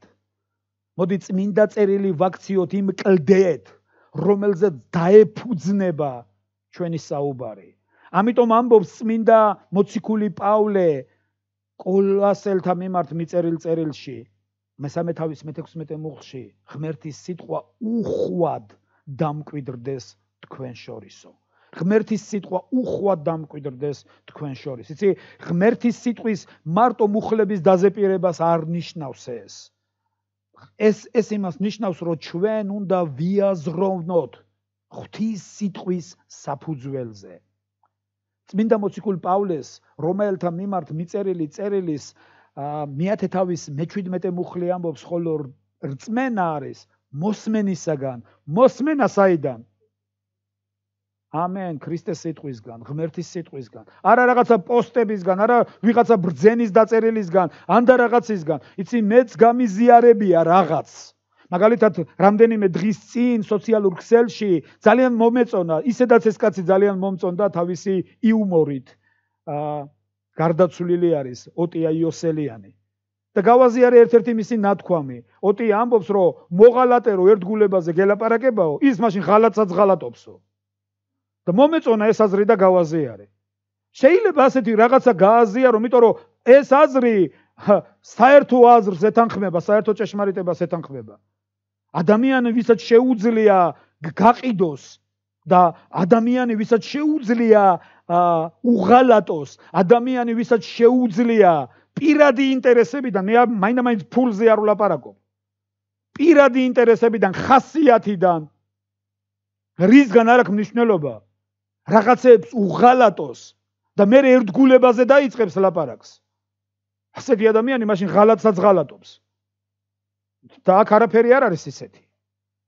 მაგრამ როცა ზიარდება ვიღაცის ნათქვამი და იცით, ეს ნათქვამი ადამიანი, რომელიც შეიძლება ან განაწყენებული არის, ან რაღაცა ტკივილი აქვს, ან რაღაცა ასეთ რაღაცას რო კითხულობს, ასეთ რაღაცას ხვდება, მისი გრძნობები იღვიძებს მაშინ, ახსენებს ძველ ტკივილს, ახსენებს რაღაცეებს. და ადამიანი ამბობს, ეს რა კარგია, მოდი ამას დავეთანხმები და იცით, ესეთი გამოთქმა გული მოიფხანაო. ესეთი გამოთქმა არსებობს. იმან კი გული მოიფხანა, მაგრამ ვიღაცებმა ეს უკვე სტანდარტად მიიღეს და აღიარეს. მაგალითად, მე ხშირად წამიკითხია პოსტები, ორაზროვანი პოსტები. მხოლოდ მაშინ ახსენდებით, როცა რამე ჭირდებათ, და ასე შემდეგ, და ასე შემდეგ. ჩემო დებო, ჩემო ძმებო.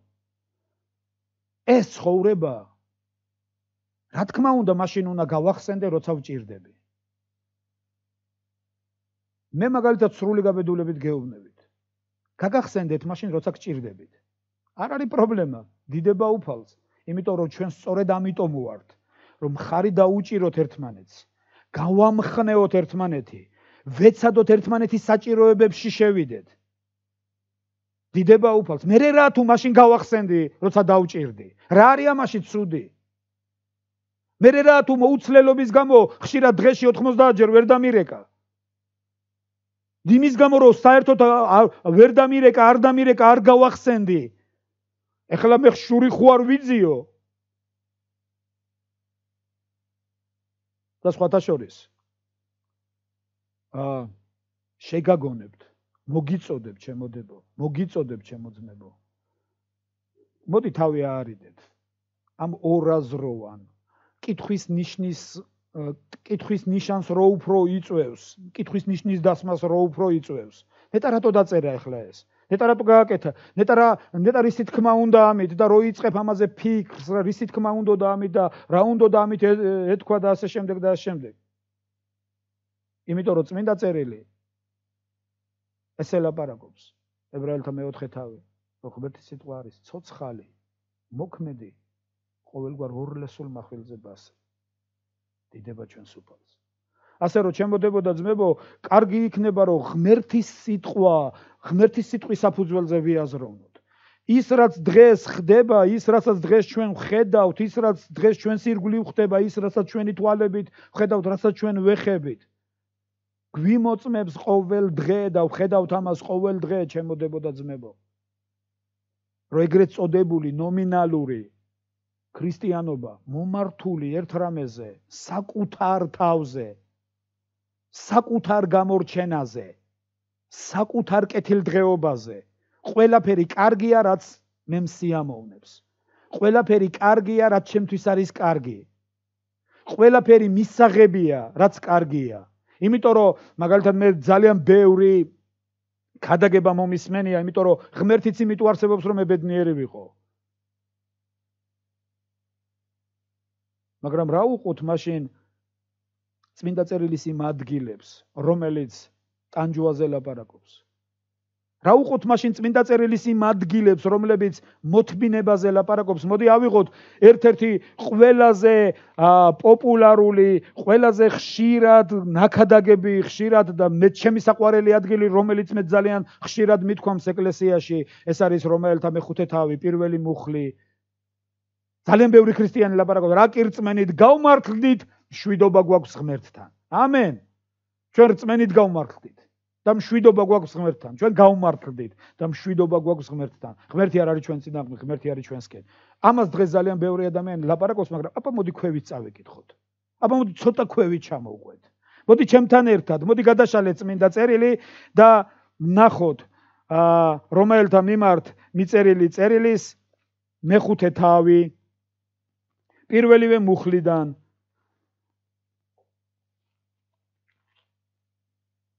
რა კირწმენით გავმართლდით, მშვიდობა გვაქვს ღმერთთან ჩვენი უფლის იესო ქრისტეს მიერ, რომლის მეშვეობითაც რწმენით გვაქვს მისადგომი ამ მადლთან, რომელშიც ვდგავართ და ვიქადით ღმერთის იმედითო. სიტყვა დაქადნება არის ვიღაცას რო აჩვენებ, ვიღაცას რო შეიძლება თქვა გამომწვევად რომ აი მე რა მაქვს. ვიღაცას რო აჩვენებ ამას, აი ჩვენ რა გვაქვს, აი ჩვენ რა მივიღეთ, აი ჩვენ რა მოგვეცა. იცი, აქ წერია, რომლით რა კირწმენით გავმართლდით, მშვიდობა გვაქვს ღმერთთან ჩვენი უფლის იესო ქრისტეს მიერ, რომლის მეშვეობითაც რწმენით გვაქვს მისადგომი ამ მადლთან, ამ დიდ სიკეთესთან, რომელშიც ვდგავართ, ეხლა ამ მადლში რომ ვდგავართ და ვიქადით ღმერთის დიდების იმედით. და ჩვენ სხვებს ვეუბნებით ამაზე და ვიქადით და ბევრი აქ წერტილი დასვა და ბევრი აქ გაჩერდა და ამის დაქადნება მიდის დღეს. ჩვენ რწმენით გავმართლდით, ჩვენ მშვიდობა გვაქვს ღმერთთან, ჩვენ უზარმაზარი სიკეთე მივიღეთ, უზარმაზარი მადლი მივიღეთ, მაგრამ მესამე მუხლი ჩემო ძვირფასებო, ნახეთ რას ამბობს მესამე მუხლი. და არა მარტო ამით. ამით კი არ ვიქადით მარტო, არამედ ჭირითაც ვიქადით. მოდი ვთქვათ სიტყვა ჭირი. სიტყვა ჭირი ქართულ რეალობაში რო აიღო არის ერთ-ერთი დაავადება, ეპიდემია. მაგრამ ეს მოდის სიტყვიდან გასაჭირი, ძნელი დრო, რთული დრო, კრიზისი.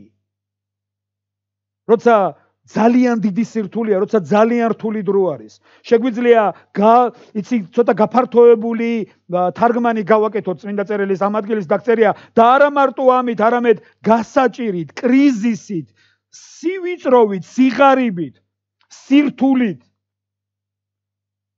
მძიმე სამუშაოთი და რა ვიცი, ბევრი სხვადასხვა რაღაც. მომენტები, როცა მოთმინება გჭირდება. მომენტები, როცა უსამართლოდ მოგექცნენ. შენ თვლი ასე, რომ უსამართლოდ მოგექცნენ. მაგრამ უფლის გულისთვის ითმენ. უფლის გულისთვის მოთმინებაში შედიხარ. როცა უფალსეუნები ღმერთო მე მოვითმენ შენი გულისთვის. ღმერთო შენ ხარ ჩემი მოსამართლე. დაგწერია ჩვენ არა მარტო იმით ვიქადით რაც ღმერთმა გააკეთა, იმიტომ რომ როცა იმით იქადი რაც ღმერთმა გააკეთა, შენ რჩები წვრთნის გარეშე. შენ რჩები ადამიანი, რომელსაც თვითონ არაფერი მონაწილეობა არ მიუღია. და იცი დღეს ეს ძალიან მოდურია ჩემო ძმებო და დებო. ვილაპარაკოთ იმაზე, რაში ჩვენ თვითონ არ ვცხოვრობთ. ვილაპარაკოთ იმაზე, რაში ჩვენ თვითონ არ შევდივართ. ევანგელიზმი. ეს არის თემა, რომელიც ძალიან სერიოზულად შეეხო ჩემს ცხოვრებას და ძალიან სერიოზულად ეხება ჩემს ცხოვრებას. დღეს ევანგელიზმი არის აიღო ბიბლია და წახვიდე და მიუტანო ვიღაცას. ეს არის ევანგელიზმი. მაგრამ მერწმუნეთ ეს ძალიან ადვილი ევანგელიზმია. ამას ძალიან ბევრი ძალისხმევა არ ჭირდება. რომ აიღო ბიბლია, წახვიდე და მიუტანო ვიღაცას. რომ გახვიდე ქუჩაში, გააჩერო ვიღაცა და უთხრა, იცი შენ ღმერთს უყვარ ხარ. იცი დღეს უამრავი ადამიანი აკეთებს ამას, გინდა გესაუბრო ჭეშმარიტ ღმერთზე. დღეს ამას ძალიან ბევრი ადამიანი აკეთებს. ეს ძალიან ადვილად გასაკეთებელი ევანგელიზმი არის. მაგრამ ევანგელიზმი თავისი არსით. მე წავიკითხე ერთი წიგნი, რომელმაც ძალიან დიდი გავლენა მოახდინა ჩემ ცხოვრებაზე. მე მახსოვს ამ წიგნის ავტორი, სამწუხაროდ ეს წიგნი აღარ მაქვს. ეს არის დონ სტიუარტი და ზუსტად ესე ქვია ამ წიგნს ევანგელიზმი. ამ წიგნის ავტორი ლაპარაკობდა მე-18-მე-17 საუკუნის ევანგელისტებზე. მათ ეძახდნენ მოტირალ ევანგელისტებს. ისინი კრუიზებს კი არ ატარებდნენ. ისინი შოუებს კი არ დგავდნენ. ისინი ტირილით ქადაგებდნენ. უზარმაზარი განცდის ქვეშ ქადაგებდნენ, ცოდვაზე ქადაგებდნენ. ერთ-ერთი გამოჩენილი ამ დროის წარმომადგენელი ეს იყო ჩარლზ ფინი, რომლის მსახურებებზედაც ადამიანები იმ დონეზე ლაპარაკობდა ცოდვაზე, იმ დონეზე მძაფრად ლაპარაკობდა ცოდვაზე, რომ ადამიანები ხშირად ჯოჯოხეთს განიცდიდნენ.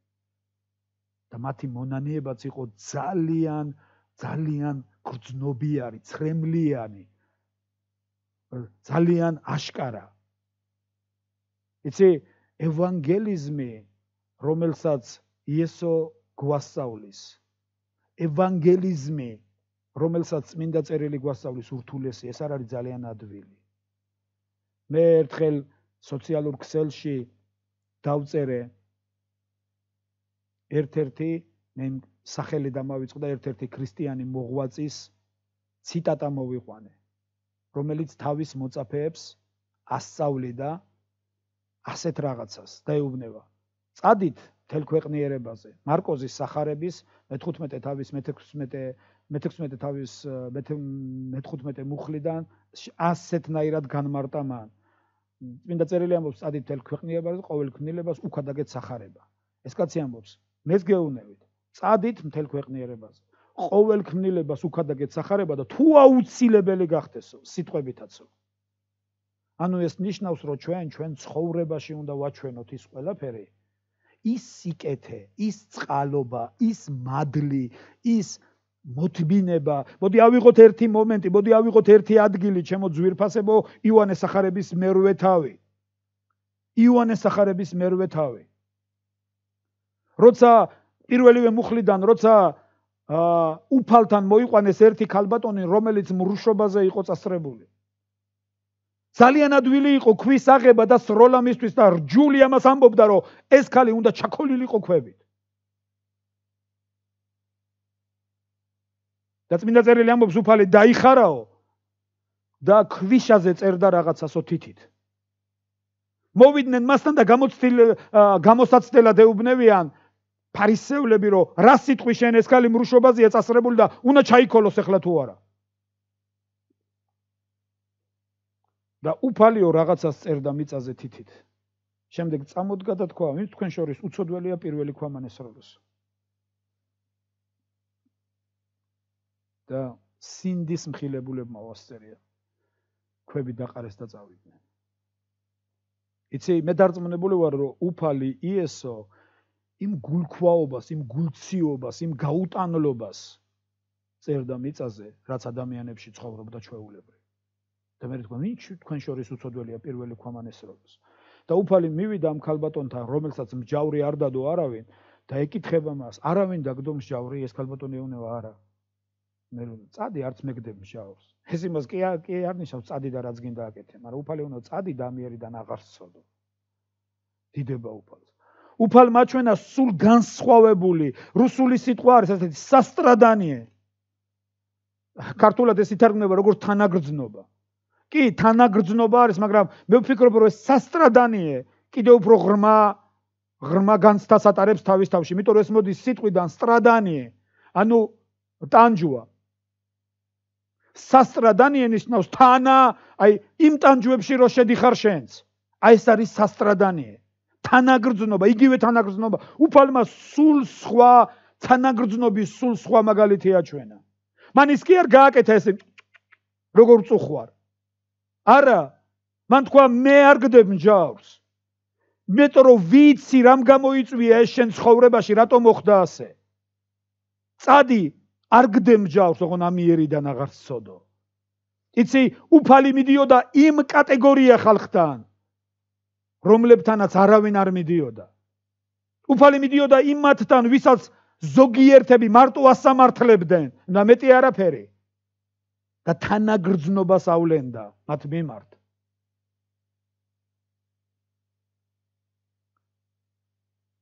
ცით წმინდა წერილი გვასწავლის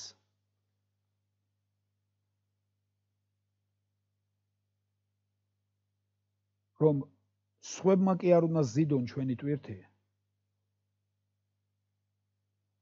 რომელთა მიმართ მიწერილი წერილი გვასწავლის. ასევე გალატელთა მიმართ მიწერილი წერილი. ჩვენ უნდა ვისწავლოთ სხვების ტვირთის ზიდვა და დარება. ჩვენ კი არ უნდა მოვთხოვოთ სხვას, ჩვენ უნდა მოვთხოვოთ საკუთარ თავს სხვების საკეთილდღეოდ. ჩვენ კი არ უნდა ვაიძულოთ ვიღაცეები მოგვემსახურონ. ჩვენ უნდა ვისწავლოთ და ჩვენ უნდა მოვთხოვოთ ჩვენს თავს მოვემსახუროთ მათ. უფალმა იესომ და მე ზიარების მსახურებაზე და დიდ ხუთშაბათს გითხარით ეს სიტყვა და გითხარით ეს თემა, მან თქვა მე მოვედი არა იმიტომ რომ მე მსახურო, მე მოვედი იმიტომ რომ მოვემსახურო. აიღო თასი, გაიხადა ზედ და სამოსელი, ეს მის სტატუსს ნიშნავს, ეს მის წარმომავლობაზე მიუთითებს. შემოიტყა წელზე პირსახოცი და მათი ფეხების ბანვა დაიწყო. და მე უთხრა, ეს მე გაგიკეთეთ უფალმა, თქვენ მე მეძახით უფალს და ეს მე თქვენ გაგიკეთეთ, თქვენც გმართებთო ერთმანეთისთვის ფეხების დაბანვა. იცით, როცა პავლე მოციქული ამბობს, რომელთა მიმართ მიწერილი წერილის მეხუთე თავის მესამე მუხლში არა მარტო ამით, არამედ ჭირითაც ვიქადით. სწორედ ამაზეა ლაპარაკი, ჩემოდებო და ძმებო. იცით, დღევანდელი ქრისტიანობა, ის რაც ძნელია, ის რაც რთულია, ის რაც გინ ფინანსურად, გინ მორალურად, სულიერად, ფიზიკურად რთულია, ძნელია, თავიდან ირიდებს. ეს ბოროტის საქმეებად არის მიჩნეული. ძნელი დრო. ძალიან ბევრი ადამიანი ამბობს, იცი, ჩვენ არ გვჭირდება ძნელი დრო, ღმერთს უნდა რომ ბედნიერები ვიყოთ. ღმერთმა მოგცა მადლი, ღმერთი მოგცემს და ჩვენ ძალიან ბევრს ვლაპარაკობთ ღმერთის მადლზე. მაგრამ პავლე მოციქული ამბობს, მე ვიქადი გასაჭირითო დიდება უფალს. იმიტომ რომ სწორედ გასაჭირში ხდება ჩემი როგორც ცოცხალი ქვის ფორმის მიცემა. იმიტომ რომ ასე წერია ზუსტად აქ. არა მარტო ამით, არამედ ჭირითაც ვიქადით. რამე თუ მოთმინება, ვიცით რომ ჭირი ქმნის მოთმინებას, მოთმინება გამოცდილებას, გამოცდილება იმედს. ხოლო იმედი არ არის შემარცხვენელი. დიდება ჩვენს უფალს. ჩემო დებო, ჩემო ძმებო, ებრაელების მიმართ მიწერილ წერილში ავტორი ისეთ რაღაცას ამბობს. მინდა გადავხედოთ ამასაც. მეოთხე მუხლიდან.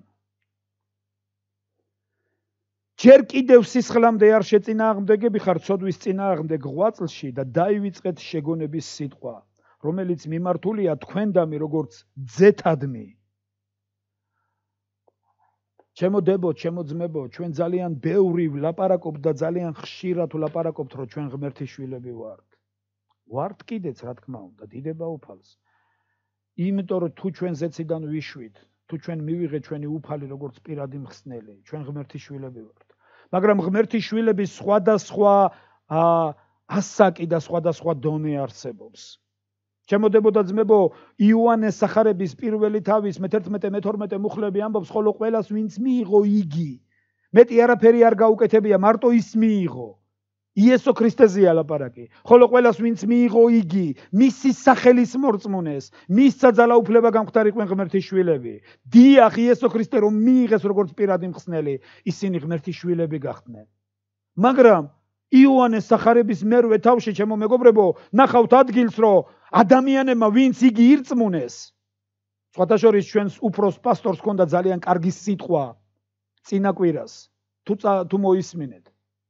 რწმენა იესო ქრისტესი. ჩვენ ქრისტე კი არ გვწამს, ჩვენ ქრისტესი უნდა გვწამდეს. ზოგიერთი მე ქრისტე წამთ, ქრისტე ყველას წამს. ქრისტე, იცი, მუსლიმებსაც წამთ ქრისტე. არიან მუსლიმები, რომელთაც კი ჩვენ გვწამს ქრისტე. ანუ ფაქტი რომ ის არსებობდა სამთ. მაგრამ ჩემო მეგობრებო, ჩვენ ქრისტე კი არ გვწამს, ჩვენ ქრისტესი უნდა გვწამდეს. მისი სიტყვების უნდა გვჯეროდეს, მის სიტყვებს უნდა ვენდობოდეთ. იოანეს სახარების პირველი თავის 11-12 მუხლები ამბობს, ხოლო ყველას ვინც მიიღო იგი მისი სახელის მორწმუნეს, მისცა ძალაუფლება ღმერთის შვილები გამხდა. რა თქმა უნდა, ადამიანებო ვინც მიიღეს ქრისტე, ღმერთის შვილები ხდებიან, მაგრამ ამის შემდეგ როგორ იქცევიან? სწორედ ეს არის მნიშვნელოვანი. წმინდა მოციქული პავლე რომაელთა მიმართ მიწერილ წერილში 14 მუხლში ასეთ რაღაც, მერვე თავის 14 მუხლში ასეთ რაღაცას ამბობს.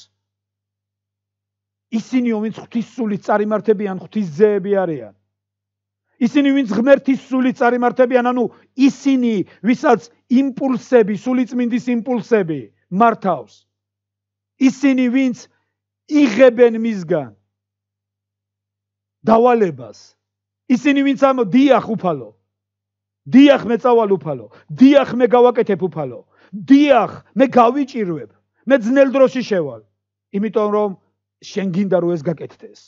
დიახ, დიახ ვიღაცა საჭმლის ფულს მოიკლებს და წავა და უქონელს გაუზიარებს. დიახ მე ამ საქმეს ვითავებ, ჩემს მხრებზე ავიღებ, იმიტომ რომ შენ გინდა ასე. იმიტომ რომ ისინი ვინც ღვთის სულით წარიმართებიან, პავლე მოციქული ამბობს, ღვთის ძეები არიან. და ის რაც წავიკითხე, ეხლა ამას გავაგრძელებ. ებრაელთა მიმართ მიწერილ წერილი 12 თავის მეოთხე მუხლი. ჯერ კიდევ სისხლამდე არ შეწინააღმდეგები ხართ ცოდვის წინააღმდეგ ღვაწლში და დაივიწყეთ შეგონების სიტყვა, რომელიც მიმართულია თქვენდამი, როგორც ძეთადმი. ძეო ჩემო, სულ მოკლე ნუ იქნები და უფლისაგან წრთნაზე და როცა გამხელს ნუ უგულებელ ყოფ. ვინაიდან უფალი იმას წრთნის, ვინც უყვარს, სცემს ყოველს ძეს, ვისაც ღებულობს. მოდი აქ ცოტას გავჩერდები, რაზედაც გავჩერდი და გეტყვით. მაგალითად აქ წერია სიტყვა, რომ უფალიო იმას წრთნის, ვინც უყვარსო, სცემს ყოველ ძესო. შემოდებო, შემოძმებო. მე მინდა შეგეკითხოთ. მოდი დავსვათ ეს რიტორიკული შეკითხვა და გავცეთ პასუხი. რატომ სცემს ყოველ ძეს? რა საჭიროა ცემა? ცემა თვითმიზანია? ანუ ესე იგი ღმერთმა აუცილებლად უნდა გვცემო. რატომ უნდა მცემოს? რატო სცემს? იცით, მე ამას ძალიან ბევრს ვფიქრობდი ხოლმე. ბევრმა ადამიანმა ეს ჩათვალა, ბუკვალურად მიიღო ყველაფერი და ბუკვალურად გაიგო და დიახ, ღმერთი არის ასეთი, მან კარგად უნდა გცემოს, რომ რაღაცეები გაგაგებინოს. ერთმანეთ ეს ასე არ არის, ჩემოდებოდა ძმებო. სულაც არ არის, სულაც არ ჭირდება უფარს ჩვენი ცემა. სულაც არ არის აუცილებელი და სულაც არ ფიქრობს ღმერთი, რომ ახლა მოდი კარგად გცემო ერთი. ხშირად ადამიანები ვარ ჩვენ ასეთი. მე მაგალითად ხშირად მინახავს რომ ადამიანები, რომლებიც საკუთარ გულისწყრომას, საკუთარ რისხვას, საკუთარ გაუთლელობას თავის შვილებზე რო ანთხევენ და სცემენ უმიზეზოდ. და თვლიან რომ ამით კარგს აკეთებენ, რაღაც სცემენ. ჩვენი უფალი ასეთი არ არის. მაშინ რატომ წერია რომ უფალი სცემსო ყოველს, ყოველ ძეს? რატო სცემს? და როცა ამაზე ძალიან ბევრს ვფიქრობდი, მადლობა ღმერთს, ღმერთმა გამახსენა ერთი ამბავი. მე თვითონ პროფესიით ვარ მხატვარი. დამთავრებული მაქვს თოიძის სამხატვრო სასწავლებელი, რომელიც ძალიან კარგი სასწავლებელი იყო თავის დროზე, დღეს აღარ არსებობს. და მე თვითონ ფერმწერ კერამიკოსი ვიყავი და ჩვენს გვერდით იყო მოქანდაკეების ჯგუფი. და მე მიუხედავად იმისა, რომ მე თვითონ არა ვარ მოქანდაკე, მაგრამ მე რატომღაც, როცა ამაზე ძალიან ბევრს ვფიქრობდი, ღმერთმა გამახსენა აი სწორედ ეს მოქანდაკეები. და მე მინახავს, როგორ აქანდაკებდნენ ისინი ძალიან დიდი ლოდებისგან ძალიან მშვენიერ ქანდაკებებს. ერთხელ ერთ მოქანდაკეს კითხეს თურმე, როგორ გამოაქანდაკეო ეს მშვენიერი რაღაცა ამ მახინჯი ლოდისგანო. და ამ კაცმა უთხრა, მე არაფერი არ გამიკეთებია ისეთი. ეს ქანდაკება ამ ლოდში იყო, მე ზედმეტი რაღაცეები მოვაშორეო. და მე უეცრად ღმერთი მახსენებს თუ როგორ მუშაობდნენ ხოლმე ისინი. თავიდან რომ მოიტანდნენ დიდი ესეთი ბაზალტის ლოდს, დააგდებდნენ უზარმაზარ ლოდს და აიღებდნენ დიდ ესეთ ურუებს და სცემდნენ და დიდ ნატეხებს ამტვრევდნენ ხოლმე მასზე. გამეტებით სცემდნენ ხოლმე ამ ლოდს. კითხვა, რატომ სცემდნენ ისინი ლოდს? იმიტომ რომ ლოდზე იყრიდნენ გულის ჯავრს. გაბრაზებული იყვნენ ისა ლოდზე და ლოდზე იყრიდნენ გულის ჯავრს, რა თქმა უნდა არა. აბა რატო სცემდნენ? იმიტომ რომ ის ზედმეტი რაღაცეები მოეშორებინათ, რომ მერე ის ძალიან ლამაზი, ძალიან კარგი ქანდაკება მიეღოთ ამ ლოდისგან.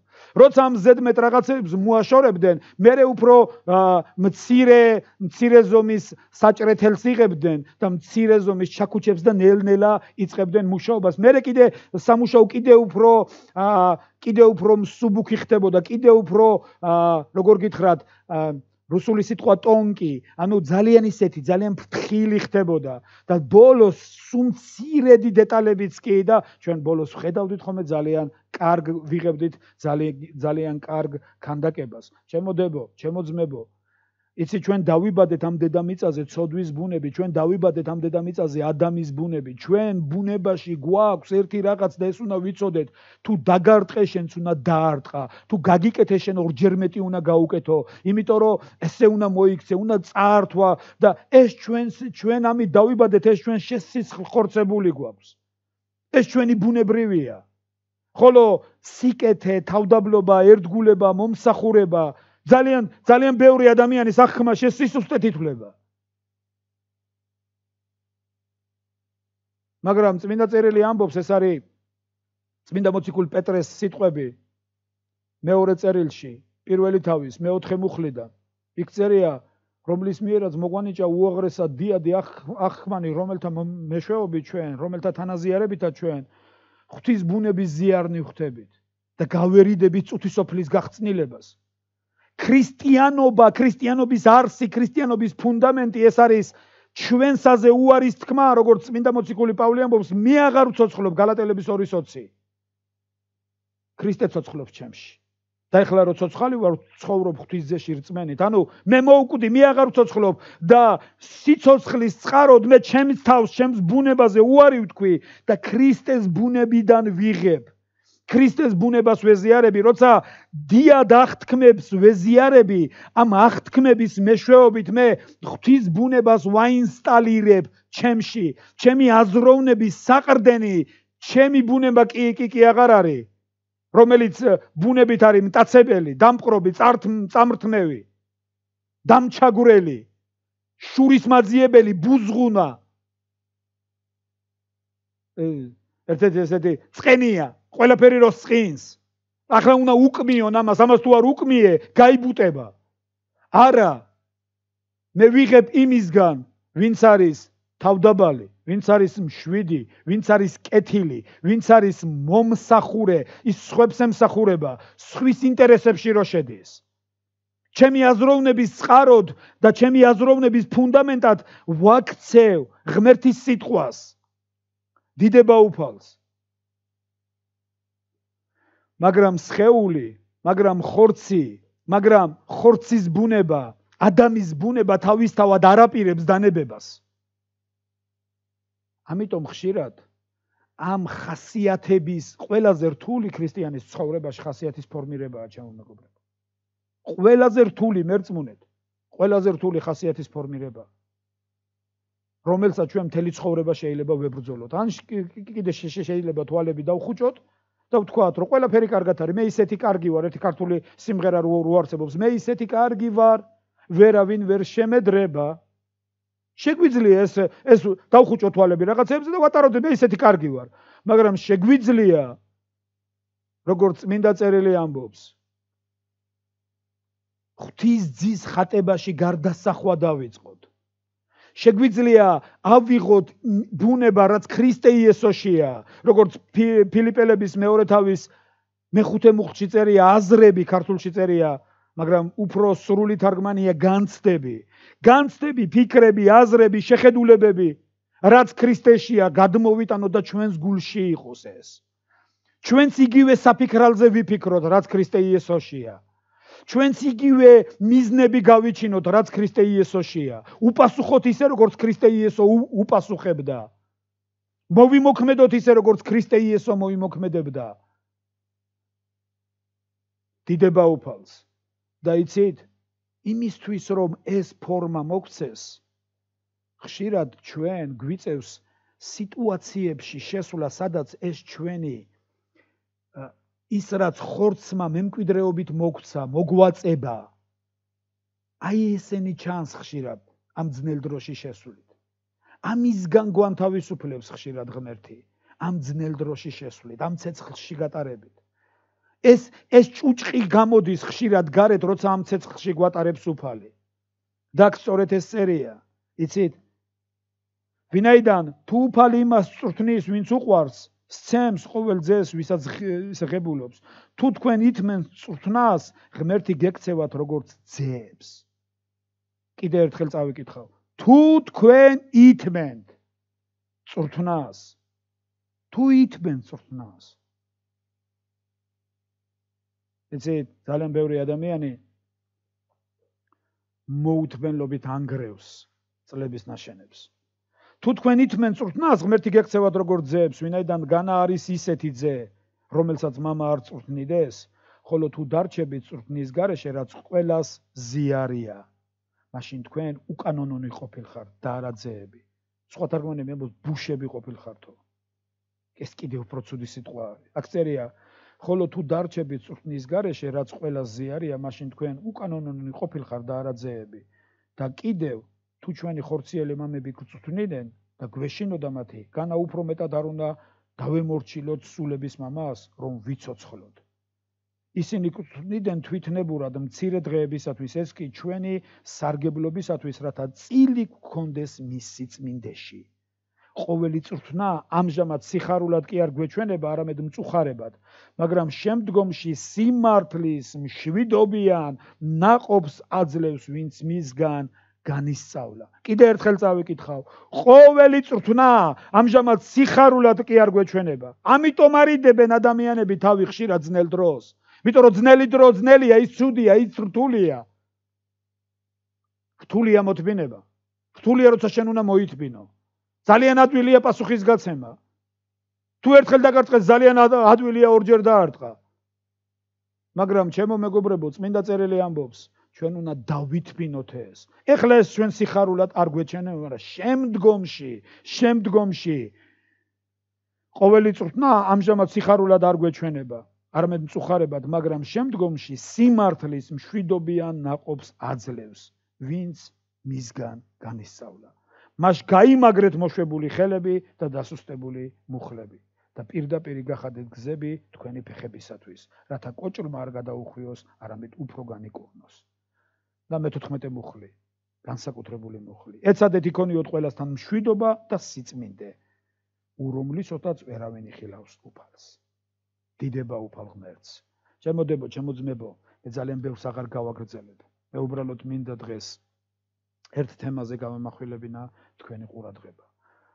მინდა მოგიწოდოთ ერთი რაღაცისთვის. ერთ-ერთმა სულიერმა მსახურმა, ერთ-ერთმა პასტორმა, რომელსაც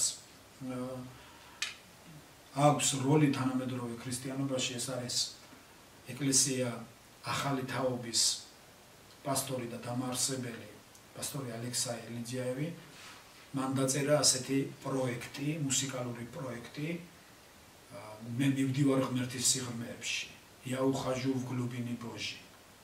ჩემოდებო, ჩემოძმებო, მე მოგიწოდებთ, მე შეგაგონებთ, გთხოვთ უფლის სახელით. რა თქმა უნდა, ეს არ არის ყველასთვის. ეს არის იმ ხალხისთვის, ვინც მისმენენ, ვინც გვისმენენ, ვინც თვლიან, რომ ჩვენ ერთი ოჯახის, ერთი ადგილობრივი ეკლესიის ნაწილები ვართ. ეს არის იმ ხალხისთვის, ვინც თვლიან, რომ ჩვენ დაგვადგინა ღმერთმა, როგორც ეფესელების 4:11-13 მუხლებში წერია. ეს არის ღვთის დადგენილება. ამიტომ შეგაგონებთ, მოდი ამ ზედაპირო ცოდვის ბუნებით ინსპირირებულ, გაჟღენთილ გამოვლინებებს ავერიდოთ. მოდი ვაჩვენოთ, ჩვენი თავიდან დავიწყოთ და ვაჩვენოთ მომსახურების, თავდაბლობის, სიმშვიდის მაგალითი. მოდი ჩვენი თავიდან დავიწყოთ და ვაჩვენოთ. მივცეთ საშუალება ღმერთს თავის ჭურჭლებად გამოგვიყენოს. მოდი წავიდეთ მასთან ერთად სიღრმეებში. მოდით, როგორც წმინდა მოციქული პავლე ამბობს, ვატაროთ ჩვენს თავში უფლის სიკვდილი, რათა მისი სიცოცხლეც ჩვენ მოკვდავ სხეულებში გამოისახოს. მოდით ყოველ დღე მოუკვდეთ ძველს ჩვენს თავში, რათა ქრისტეს სიცოცხლეც ამ მოკვდავ სხეულში გამოჩნდეს. როგორ გონიათ, ქრისტე თუ პირველ საუკუნეში იყო თავდაბალი, დღეს რატო იქნება ამაყი და ამპარტავანი? როგორ გონიათ, ქრისტე თუ პირველ საუკუნეში ფეხებს ბანდა თავის მოწაფეებს, დღეს რატო მიუშვერს ფეხებს მოწაფეებს და ეტყვის ჩქარამოდი და ფეხები დამბანეთო? როგორ გონიათ, ქრისტე თუ პირველ საუკუნეში ცოდვილთა მეგობარი იყო, დღეს რატო იქნება ცოდვილთა გამსამართლებელი? და ჩამქოლავი. ასე რომ ჩემოდებო, ჩემოძმებო, მოგიწოდებთ, კვლავ და კვლავ, მოდი წავიდეთ ღმერთთან ერთად სიღრმეებში, მოდი მივცეთ უფლება ღმერთის სიტყვას, იმუშაოს ჩვენს გულებზე, იმუშაოს ჩვენს აზროვნებაზე, იმუშაოს ჩვენს ქვეცნობიერზე, იმუშაოს ჩვენს ყოველდღიურობაზე, მე მოგიწოდებთ. ავირჩიოთ კვების წყარო ჩვენი ზრდისთვის. იმიტომ რომ ინტერნეტი, ტელევიზია გადავსებულია ინფორმაციით. მე არ ვამბობ, რომ ეს ინფორმაციები გინდა თუ არა ცუდია და გინდა თუ არა აპრიორია.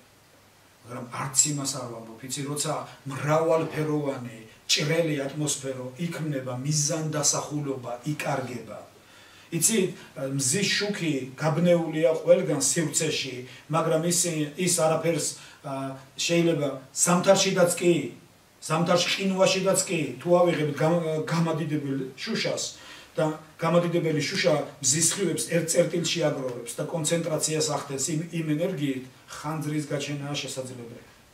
იცი თუ გავიფანტებით, ძალები დაიკარგება, მაგრამ თუ მიზან დასახულად ნაბიჯ ღვთის სიტყვის მეშვეობით, ღვთის სიტყვაზე დაყრდნობით, მიზან მიმართულად და ნაბიჯ დავიწყებთ ცვლას, ჩვენ ვიხილავთ დიდებული ღმერთის დიდებულ საქმეებს ჩვენ შორის. დიდება უფალს, რომელიც ჩვენი კი არ იქნება და ჩვენი დამსახურება კი არ იქნება. მთლიანად მისი მადლი და მისი წყალობა იქნება და მისი მოქმედება იქნება ჩვენში, მის ჭურჭლებში.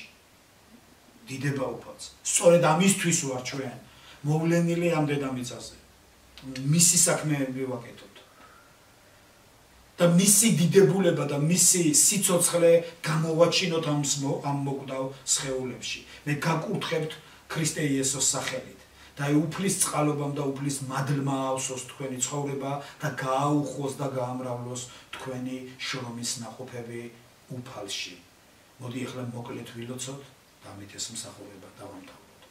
მადლი უფლისა ჩვენისა იესო ქრისტესი და სიყვარული ღვთისა და მამისა და ზიარება სული წმინდისა ჩვენ ყოველთაგანს. ამენ.